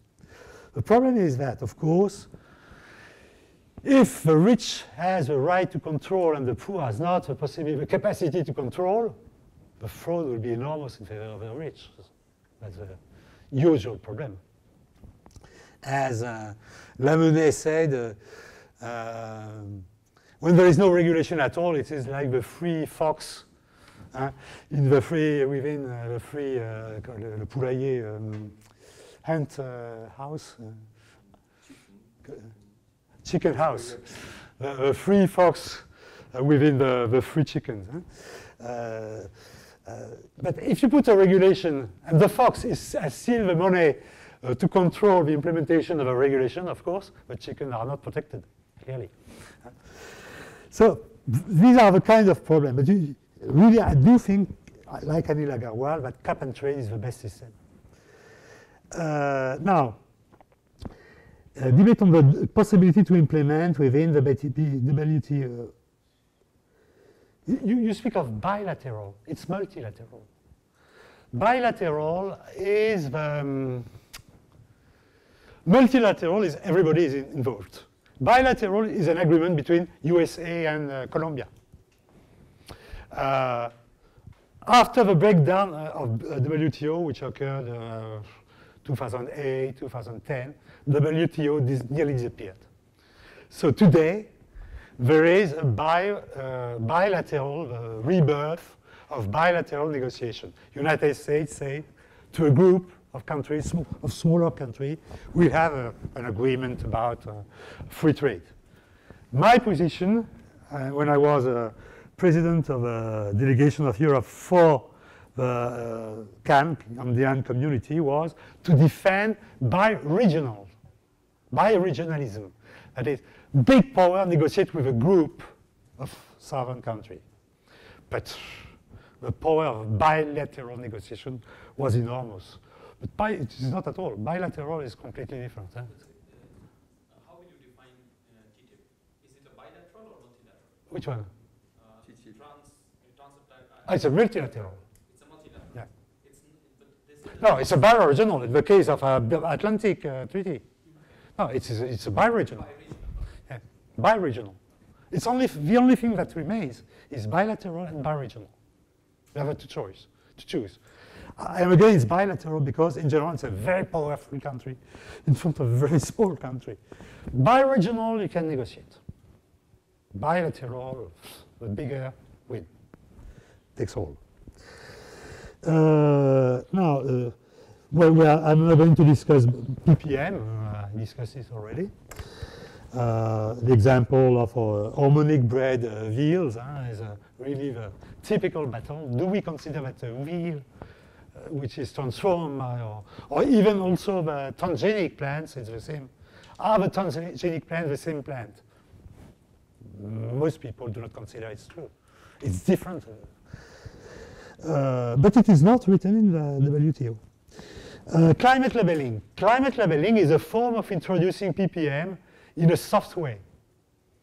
That is, you do not say, I prohibit the importation of this kind of product from China because it is not environmentally friendly, but I tell the producer, the consumer, that it is not. Of course, the Green fostered that in the European Parliament. I make a novel about that, silly novel, where China, it's not exactly, well, you will see the novel if you wish, called Les Fantômes de l'Internet, where China seems to export sex toys, which are a bit special, in order to provoke a crisis between China and the EU, because we had exactly in 2007 a battle with China about the toys. Toys coming from China are very bad quality. So there was a push for protectionism against the toys. These toys were coming from China. It was a battle where we combined prohibition and information of the audience, of the consumer. But clearly climate labeling is a form of introducing PPM in a soft way. You are not obliged, but we can tell you that.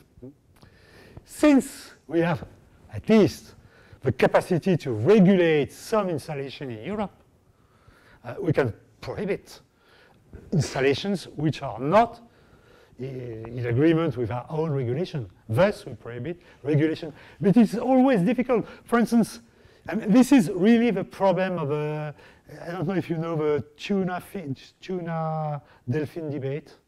It was a great debate in ecology and in international rights. Do you have a right to use a net to take tuna that will kill dolphins? Of course, if you make a prohibition of these nets, you have to prohibit the importation of tuna which were caught by these nets.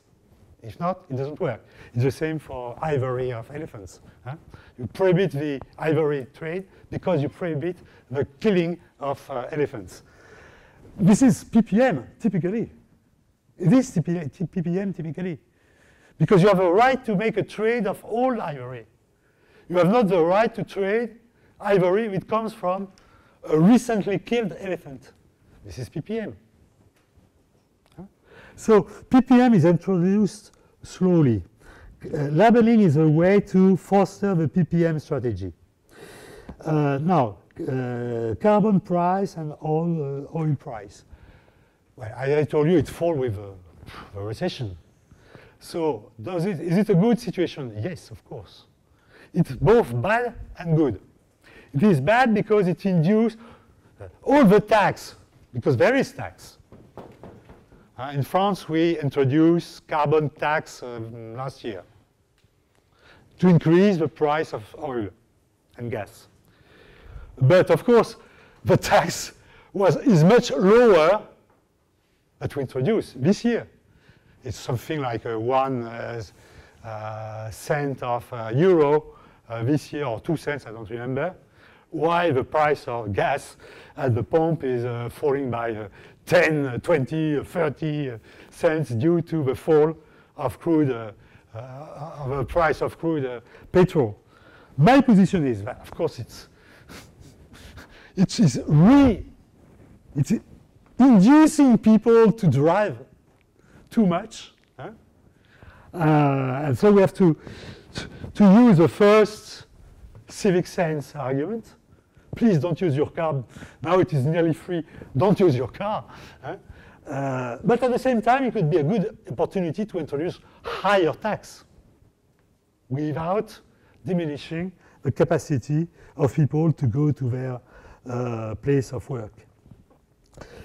So it's ambiguous. Now, the rights of nature, cultural, etc. Here we come to the civic sense argument. It's very important. Very important. The fact of introducing a body for judgment against crimes against the environment is a very good idea. I foster it. But once again, there is no possibility to punish a state. It doesn't exist. You can punish a state in Europe because the states, the nation states, are less and less sovereign states. There is a huge delegation of power to a higher state body, which is EU. Then you can, EU can say to a country, I charge you with a punishment if you don't do this or that. Yes, thank you. When you do that at international level, there is nothing of the kind. There is only the regulation of the Council of Security of United Nations, but you are not going to send bombs on the country that is polluting too much. It would be absolutely stupid. What exists is the fact that once a country is committed to do something, the NGOs and the civil society can go into the justice of the same country and say, this government is not doing what it is obliged to do. Last point, incertitude. All the debate with climato-skepticism. What to say?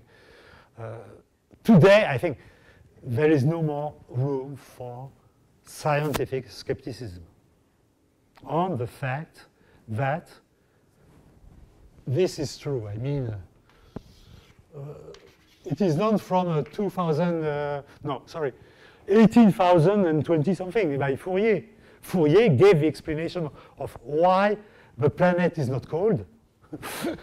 It was this. And then Arrhenius at the end of the century said, this is the list of the gas we are producing that effect. And it explained now by quantum dynamics. If you don't believe in greenhouse effect, you don't believe in television, you don't believe in nothing which depends on the interaction between matter and the light. It's just quantum mechanics. And but what we don't know exactly is what are the countervailing effects or multiplier effects. So if you increase by 6% of CO2, for instance, what will be the move of the temperature on the Earth, and what will be the local move of the temperature on the Earth, you don't know. And it is a good thing. It is a good thing, and I've finished with that. In '92, our nightmare would have been the capacity of a computer to say the greenhouse effect is good for that country and bad for that country. Because it would have been absolutely impossible to induce the country for which it was a good effect to participate to the mitigating burden to fight against climate change. This is what we call the veil of ignorance. You know, Did you talk to Parissa? I'm not sure, but veil of ignorance. The veil of ignorance. You know the theory of justice. In the official theory of justice, you imagine that there is a gathering of all humankind to decide the law of humankind. And it's very important for the negotiator not to know what will be the effect of the laws in their peculiar case, their particular case.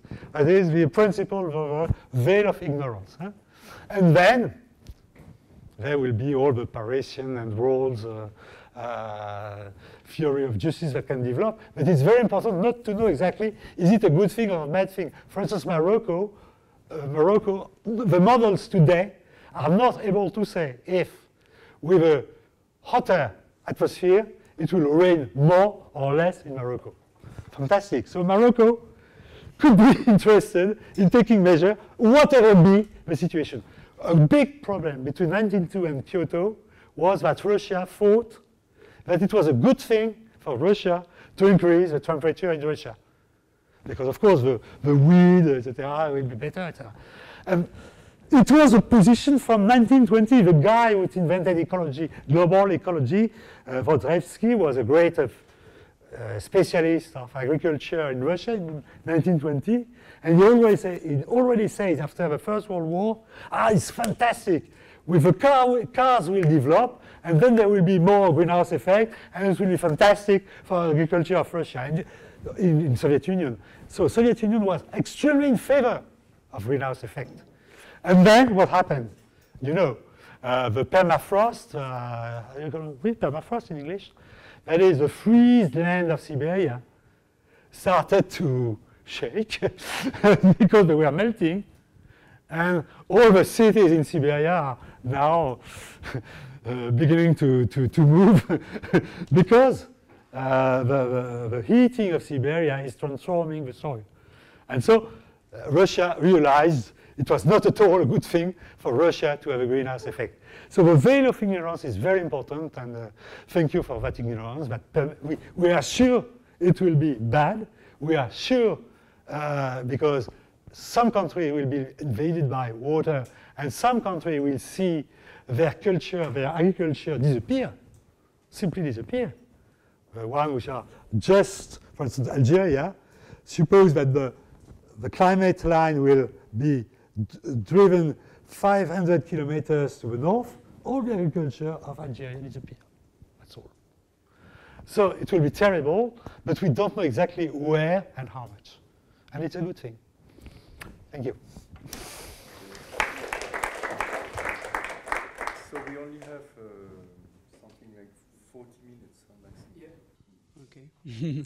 So thank you for these answers. Then we'll make some groups of 3 or 4 questions, and you will answer. And, okay, so if you have some question, maybe, I don't know. And when you have questions, remember we only got the pictures now, so you have to spell out your name.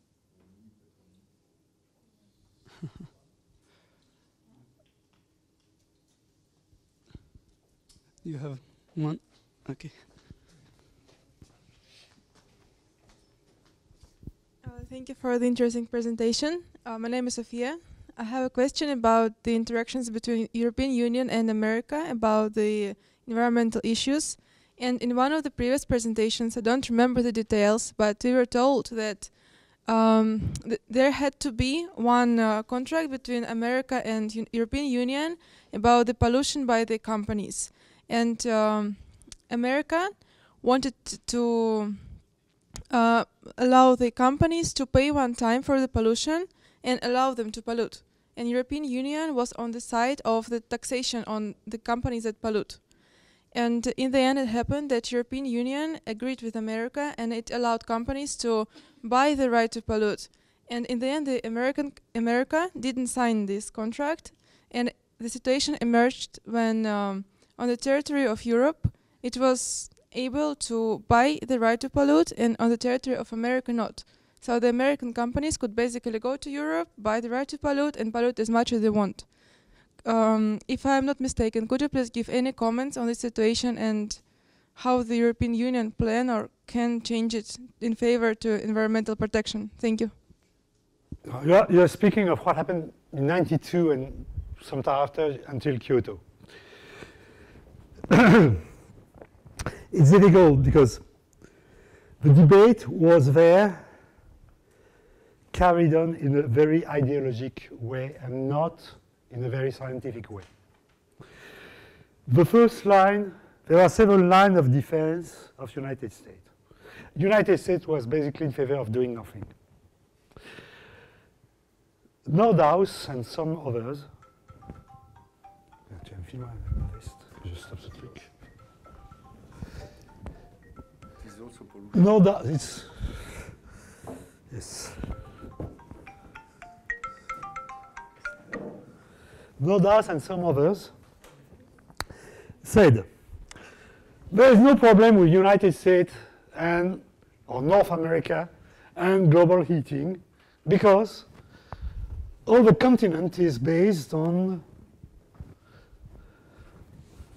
an organization of agriculture. This is Mexico, USA, and Canada, made by a cotton belt, corn belt, a wheat belt. Suppose more or less 2 degrees of increase of temperature, centigrade degrees of increase in temperature means 500 kilometers move of these belts to the north. We are in a free trade agreement there. All our belts are still available. Donc it is not so it is not a problem for us. That was the Nordhaus argument in 1991. So USA was basically again for doing nothing. Now, of course, the reputation effect is very important in politics and in economics.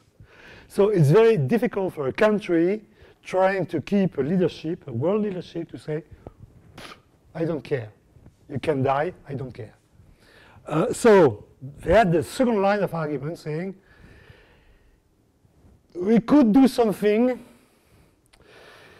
but we are in favor of market and not administrative. So it introduced this debate, transferable permit against tax. Transferable permit was a judoka form for Europe to say, oh, you don't like law, you prefer market. We have that, cap and trade.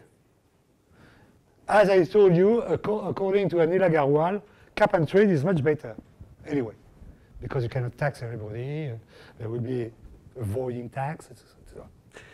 So United States accepted first, within the negotiation, to sign a trade and cap system in Kyoto. But then the negotiators come back to United States and the Senate and the House of Representatives said no. So I think basically United States after that, well, as soon as '92 in fact, said, okay, we are ready to do something if these one do something. So from '92 to later, to the COP21, China and India and Discussants began a form of alliance. They said, we are not going not to do anything until these one move. And this one said, look, I am not exaggerating, I'm nearly quoting Mahathir, that was a dictator of Malaysia in 1992. The North had the right to kill indigenous people, to burn its forests, to burn all its carbon, coal. We have the right during 150 years to kill our indigenous people, to burn our forests, and to burn our coal. So there was a kind of catch-22 or system of, you know, like in chess game, you are pet. Huh? The king cannot take the king, and etc. Huh? That was the situation until this COP21. But today, I think the system is cap and trade. there will be no international tax. I don't think so. It is cap and trade, whether we accept or not. As a result, if there is a cap for some countries and no cap in other countries, there should be some form of border tax adjustment between the two. And this is a problem of the UNCC Treaty of Kyoto, that it was putting a market of quota between countries where there was no capping. A market of quota can exist only when there is a cap. That is a problem. Yeah, another question. We will take the 2 questions, maybe. Hi. Thank you very much for your presentation. I would like to take advantage of your... yeah, my name is Erika. I just have a curiosity. To your knowledge, right now, and especially since the beginning of the Juncker Commission, is there any liaison, any cooperation between the Department of Environmental Policies and that of Migration Policies? And the reason of my concern is that there are several studies who are forecasting a new emergency, which is going to happen in the next decades, and that is the one of environmental refugees. So I would like to understand whether this issue is addressed at all on a European level, and if so, on what extent? Thanks.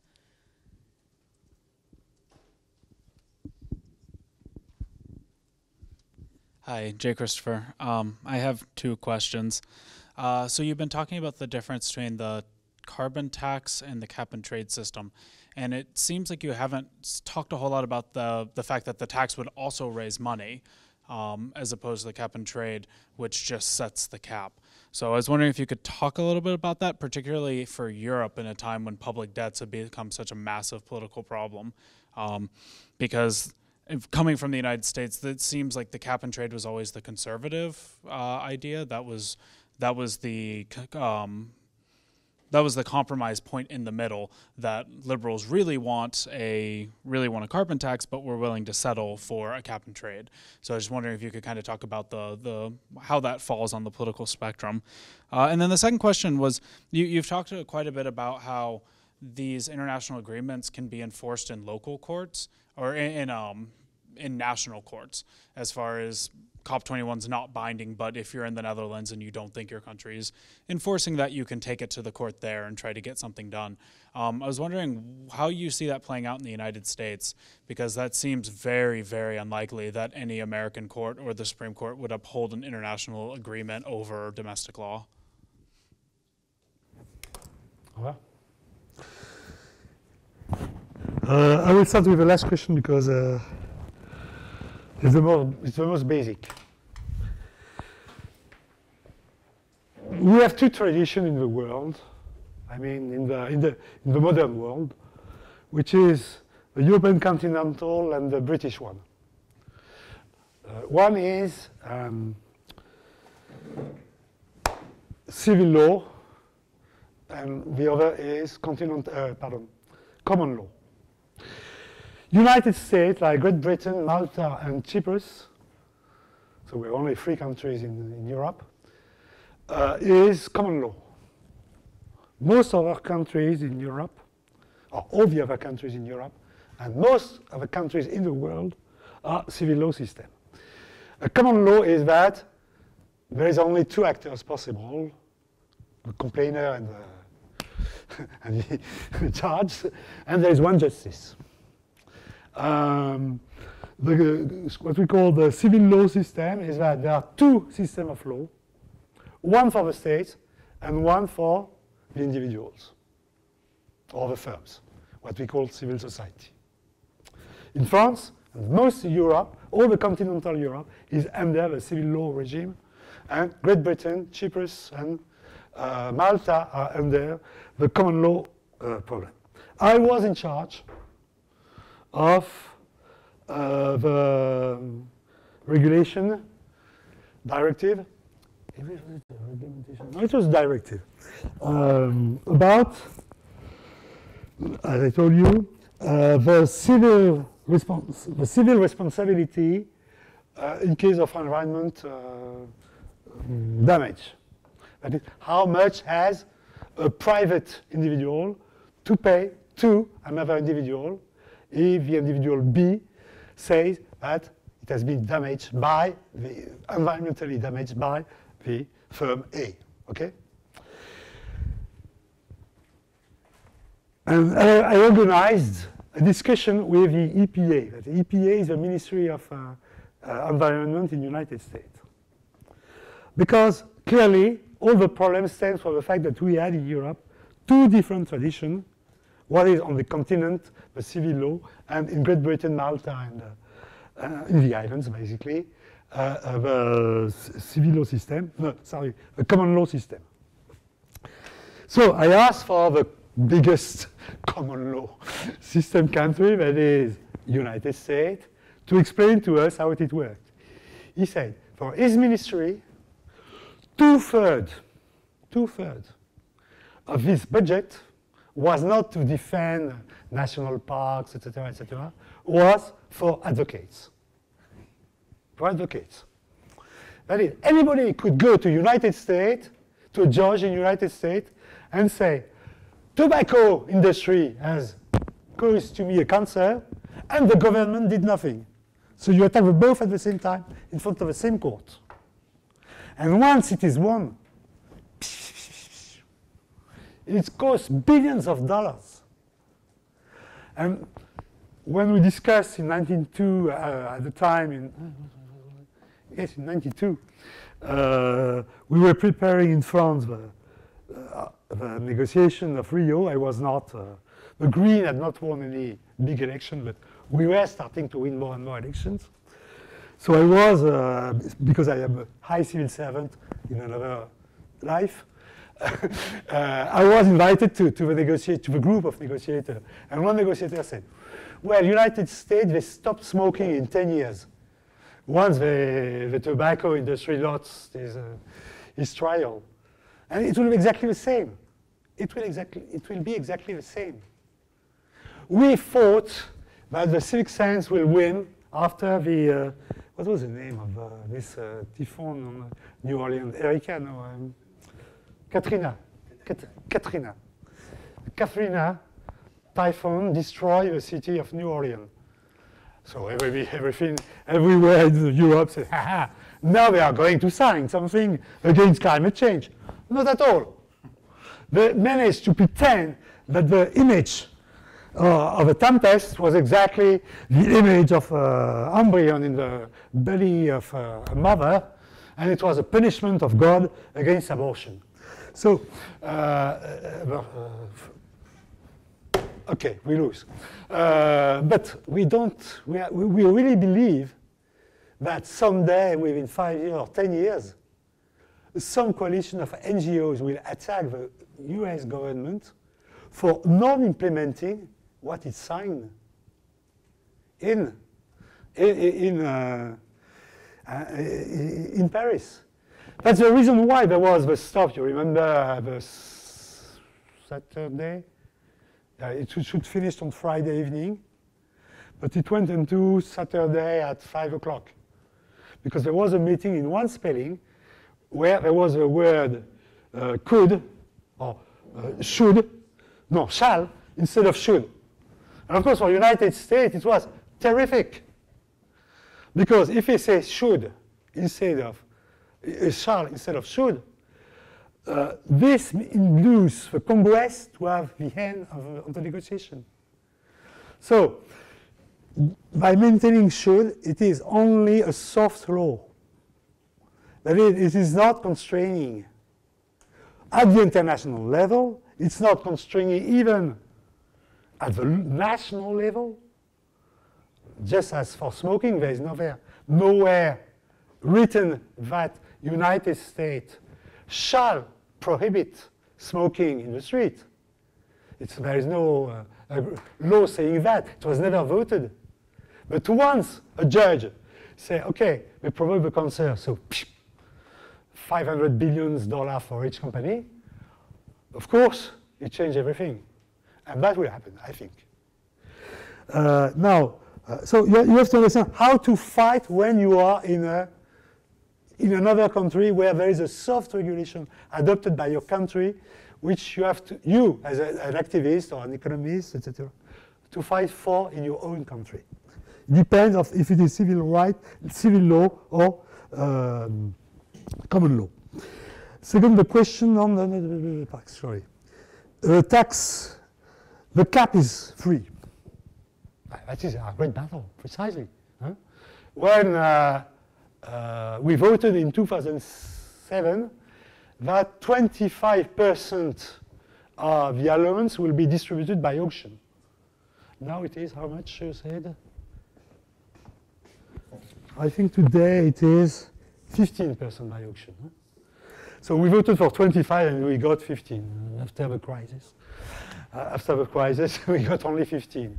So only 15% of the allowance are paid by to the state by the firms to get their permits. The rest, they can buy it, they can get them freely, and or they can buy them in the second market. What is the difference? Here you have to explain. What do you want to do?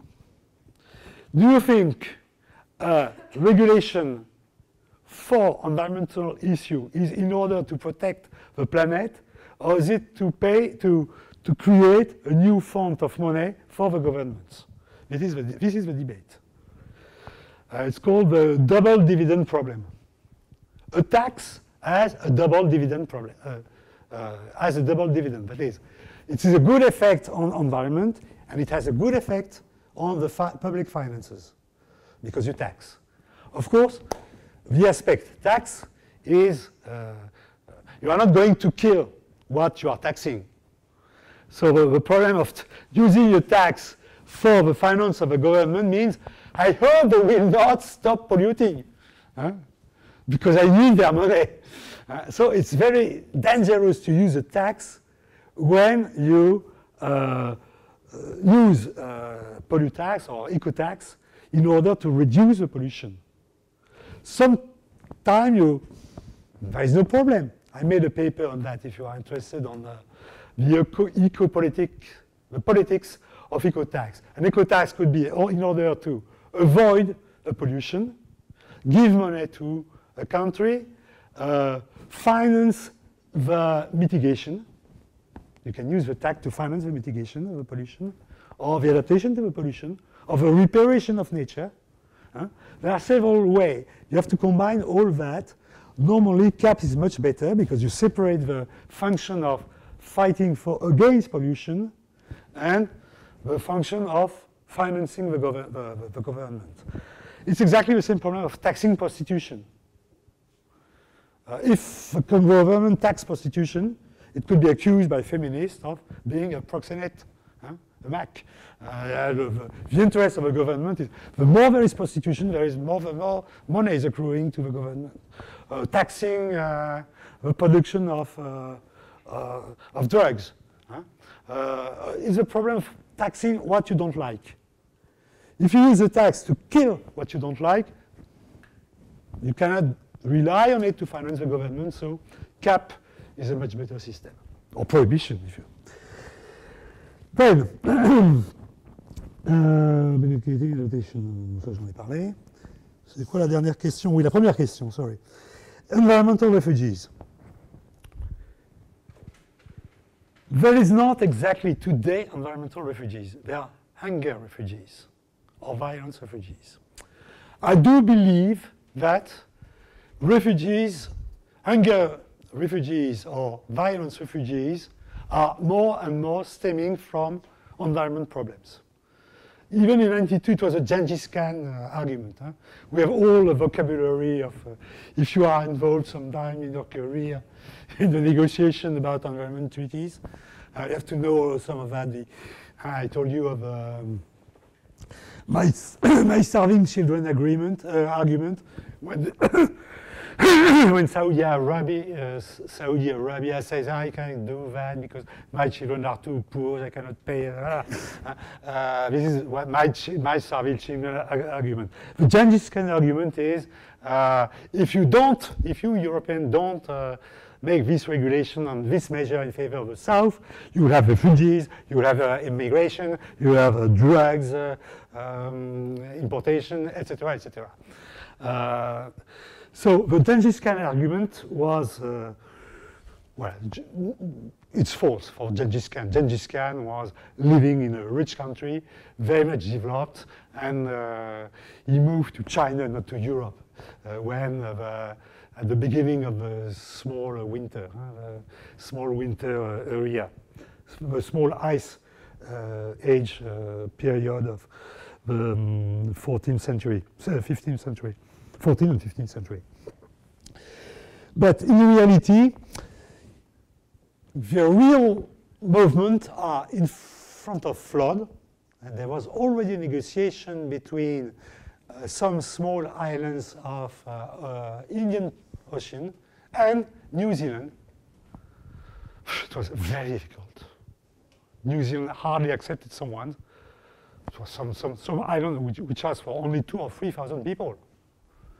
But it will be a problem for Bangladesh, I told you. There will be a huge problem between India and Bangladesh. And there will be a problem of burden sharing of the refugees. We have a burden sharing of Syrian refugees, of Ethiopian refugees, or South Sudan refugees today in Europe. None of them is clearly environmental refugee. Most of them are violence refugees. And if you look at the Arab Revolution of 2011, it was clearly a hunger. The font was a hunger problem. Like 1848, like 1789, all the big revolution periods were a cycle of hunger periods. Even 1917, there was a 1917, but most clearly 1848, that is the European Revolution, which is more similar to Arabic Revolution, was due to a very hard period of starving because of bad records, etc. It was exactly the solution in the Arabic world, in southern Sudan, in Ethiopia, etc., etc. But the mediation are enormous. You have to have a democratic demonstration, a state terrorist reaction. As a result, an exodus of people. And the connection with climate change is very weak. We cannot prove this is because of climate change, that there is a Syrian civil war, etc., etc. You can say, no, it's a normal reaction of people against dictatorship, and this is the normal reaction of dictatorship against people. So there is nothing to do with environment. So it's extremely difficult to prove that. Yet, the Genghis Khan argument is present in all the debate at the European Parliament since 1992. And this is one of the two main reasons for the attitude of EU. EU considers, at the contrary of Genghis Khan, you can see that all the Genghis Khan are islands except United States. But it's very easy for United States to control its boundary with Mexico. Not very, but rather easy. Look at EU there's much more boundary in EU than there is territory in the EU. It's made of boundary, external boundary.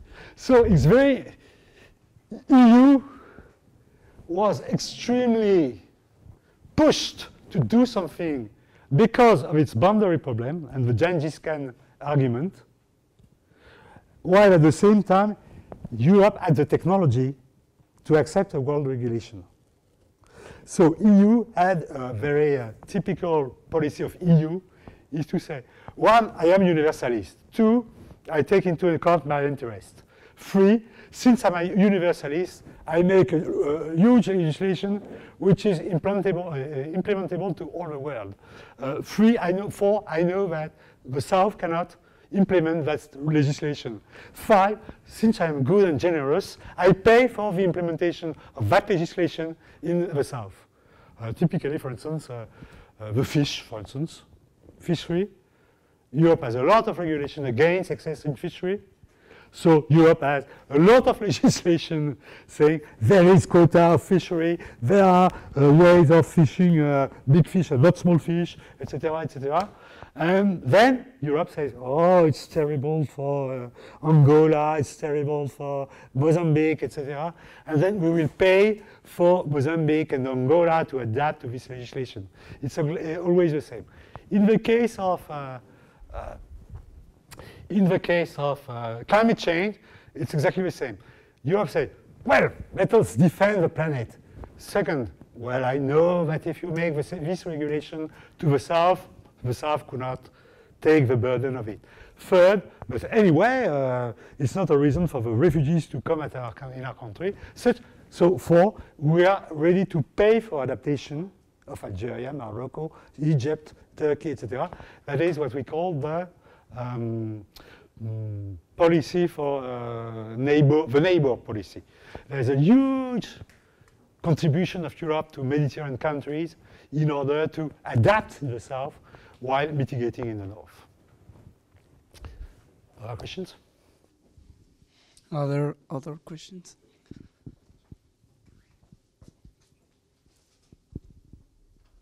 Hi, my name is Alessandra.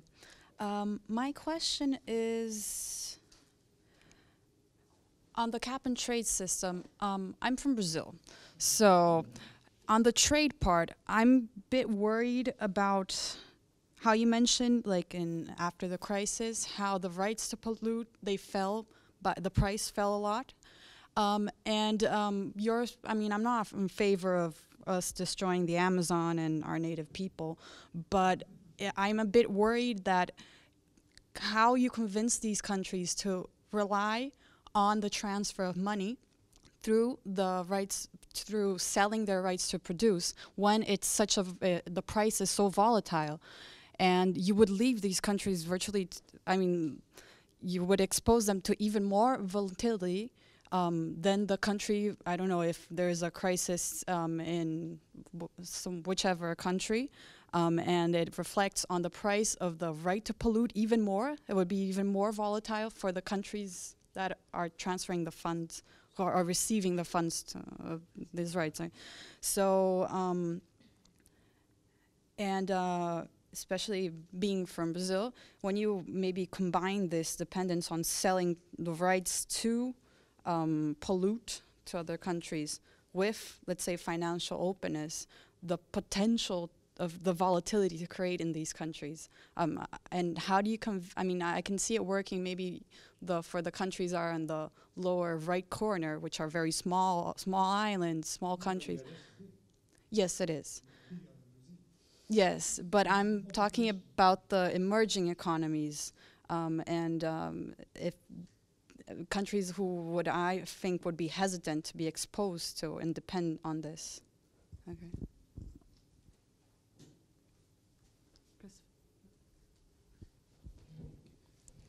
Hi, my name is Fatima, and I'm from Latin America also, and I'm wondering about the environmental justice.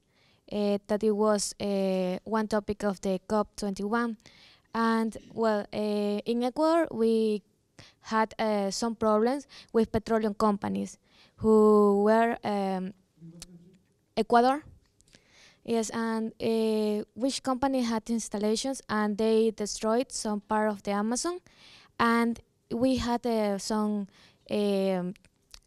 problems in the courts in United States, but Ecuador has to pay to that companies instead of the American companies pay to Ecuador for all the damage. So that is one of the problems that we faced, and that's why the president, the actual president, and some of presidents in Latin America are worried about that.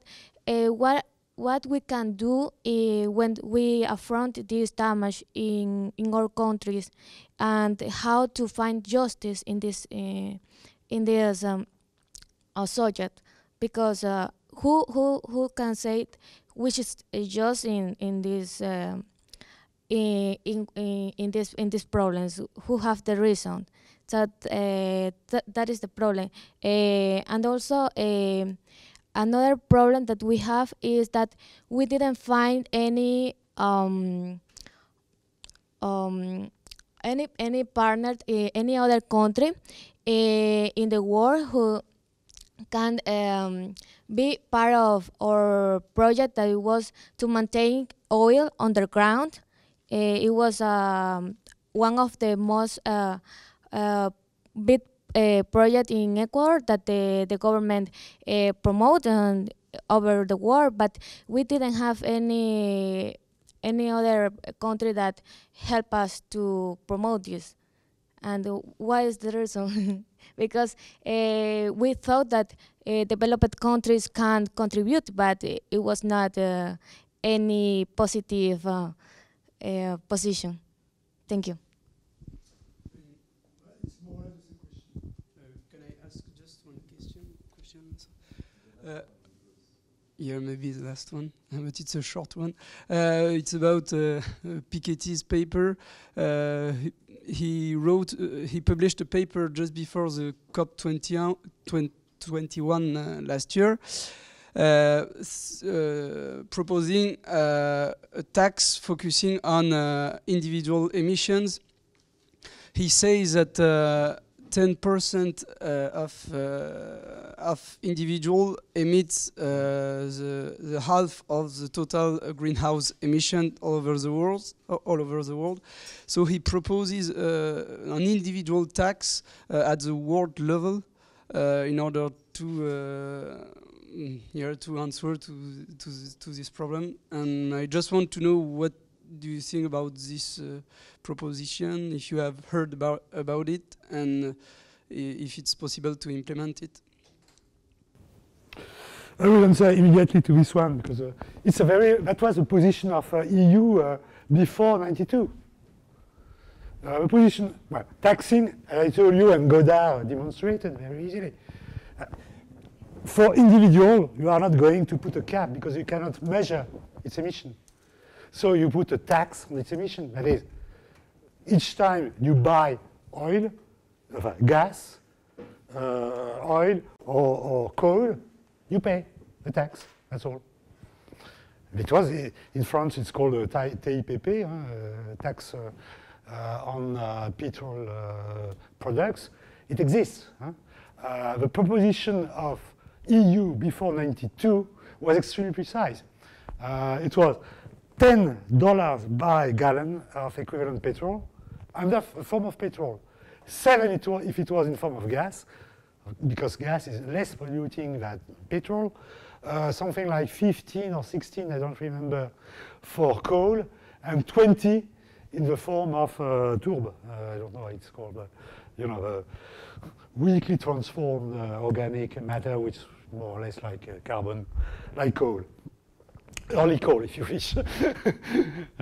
So that was a position of EU. This is a very old position, and it is implemented. The carbon tax, which is implemented now in France from 2 years ago, as a result of the law about energetical transition, is the implementation of that. And you buy something that produces carbonic gas, you pay a tax according to the quantity of a product. There's a lot to say, because, of course, what do you do with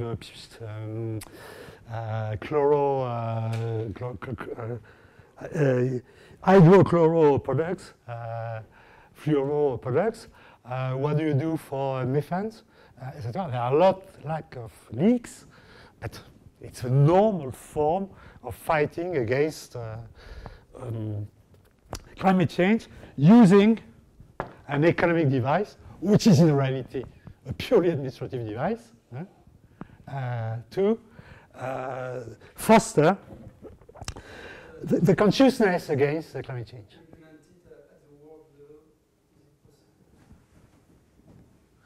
It's even in Europe, where you need the agreement of 27 countries only to have one tax. I remember the only tax that I've known in my lifetime in European Parliament was a tax carbon, which was against Poland, mainly. It's the only case where Poland, which was a very newcomer in EU, which had no capacity to defend itself, which was much depending on the regional subsidies from EU to Poland, because there is a lot of cross-retaliation in this kind of negotiation. Poland was obliged to accept a tax on the consumption of coal. But it's the only one, only for coal, and a very, at a level which was not inducing any country but Poland to do something.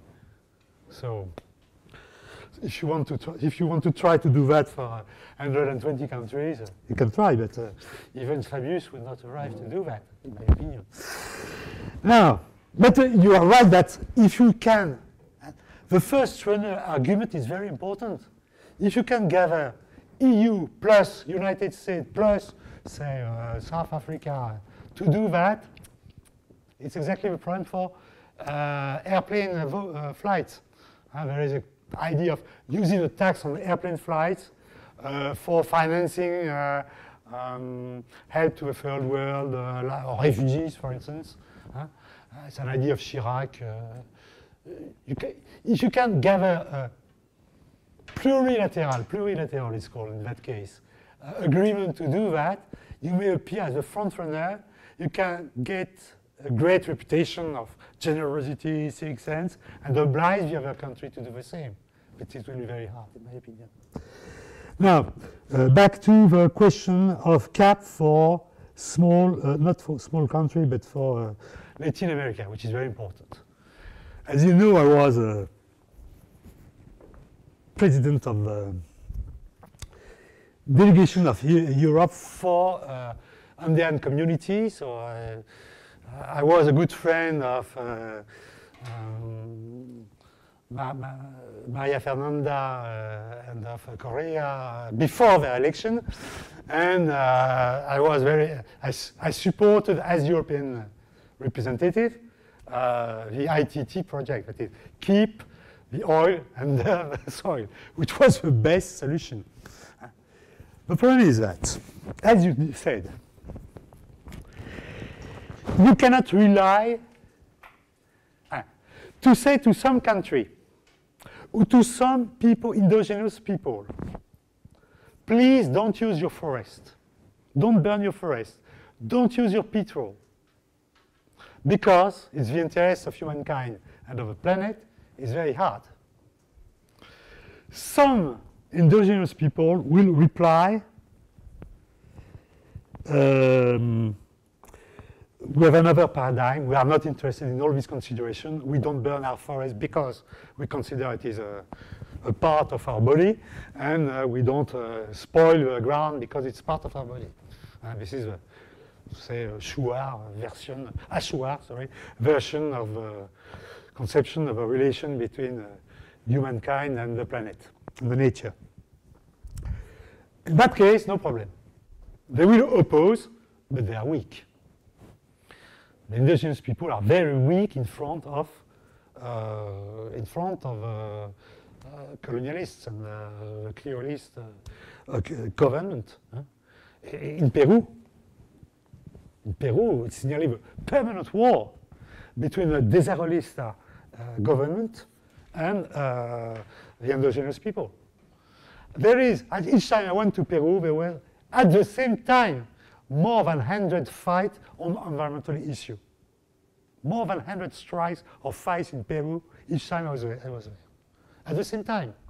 Because everywhere there were mines, there was deforestation, they were killing, they were fishing, comment s'appelle les small fishes to make food for the cows, etc., etc. So, a permanent fight. It was the same for Peru, it was the same for not Colombia, for Ecuador, and it was the same for Bolivia in reality.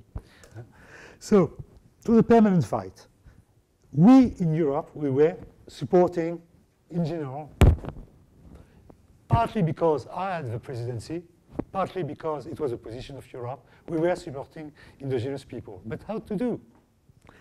Because there is the sovereignty. The sovereignty is not of indigenous people, it is national sovereignty. And this is a big problem. I was there in Brazil in '92, before the beginning of the Rio Conference. I was teaching in the Rio Grande do Sul. All Porto Alegre was full of inscriptions. Amazônia é nossa. Yankee go home. Because some actors were coming from United States to support the indigenous people of Amazonia. And they said, no, the people of Rio Grande do Sul, which are Italian, Germans, etc., and recent migrants, they said, Amazonia é nossa. Amazonia is our land. So the problem is, who is in charge? Who is sovereign on nature, controlled by or inhabited by indigenous people? Here you have the regulation, the Treaty 125 of the WTO, not the WTO.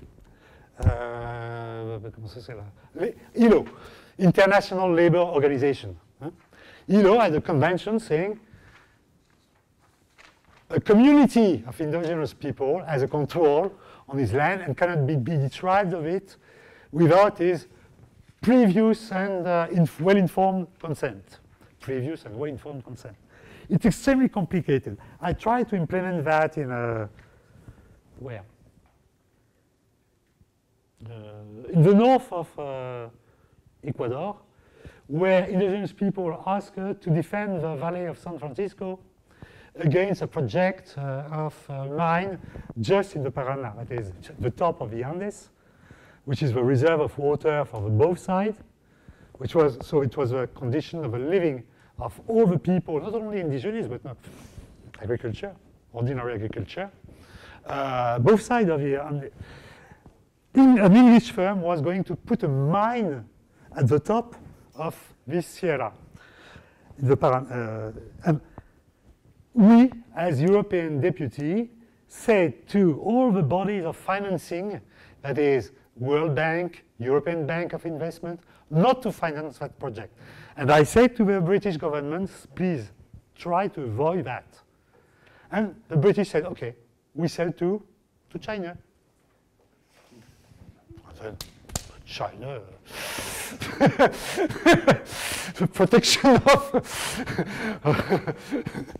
Ecuador was not its problem. So the problem of ITT. You are perfectly right that you cannot protect Amazonia by saying it's delivering a protection to the world.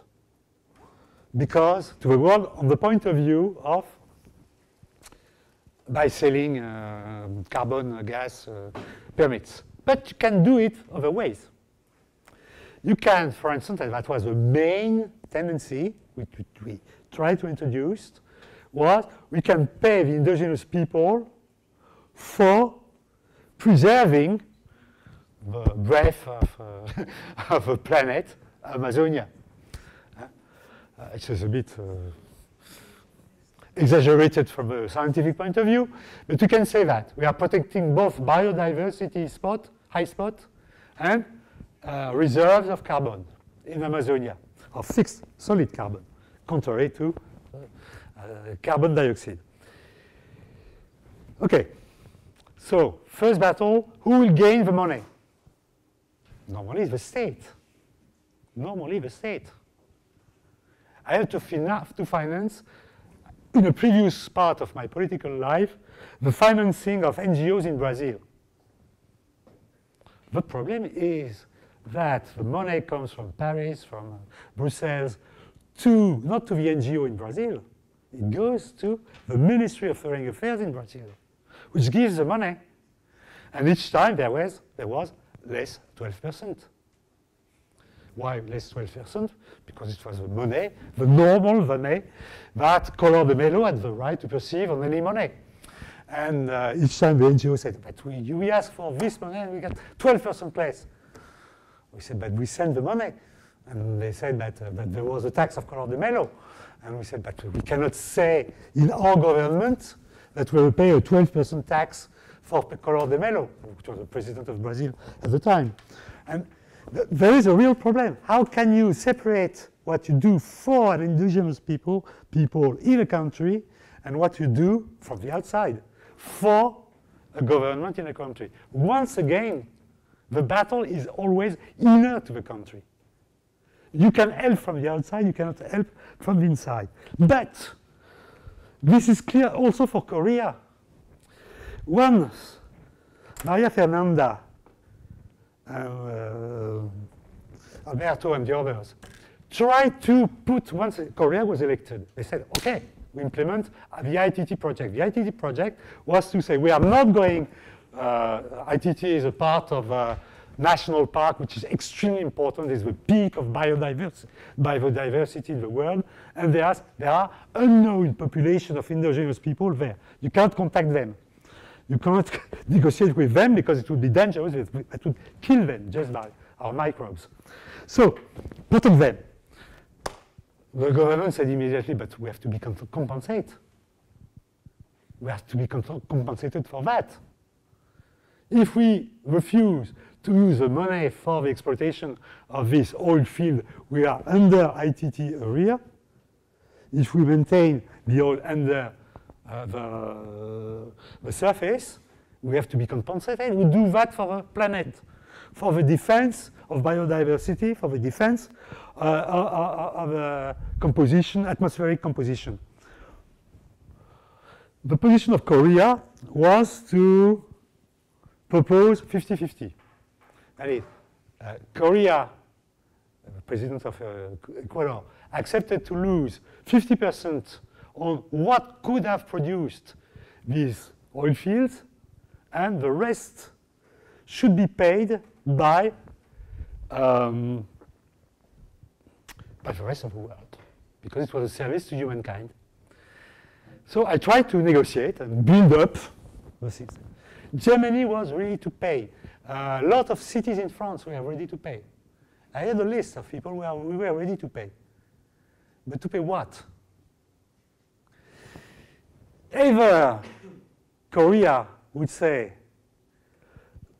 that this part of Equatorian territory behind the ITT territory would be property of humankind or not.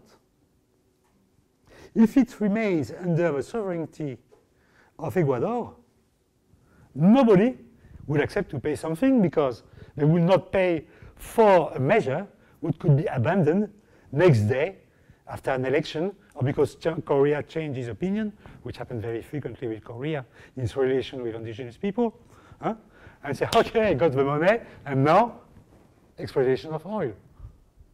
So the only solution which was introduced by Alberto, who was at the time president of a constitutional court,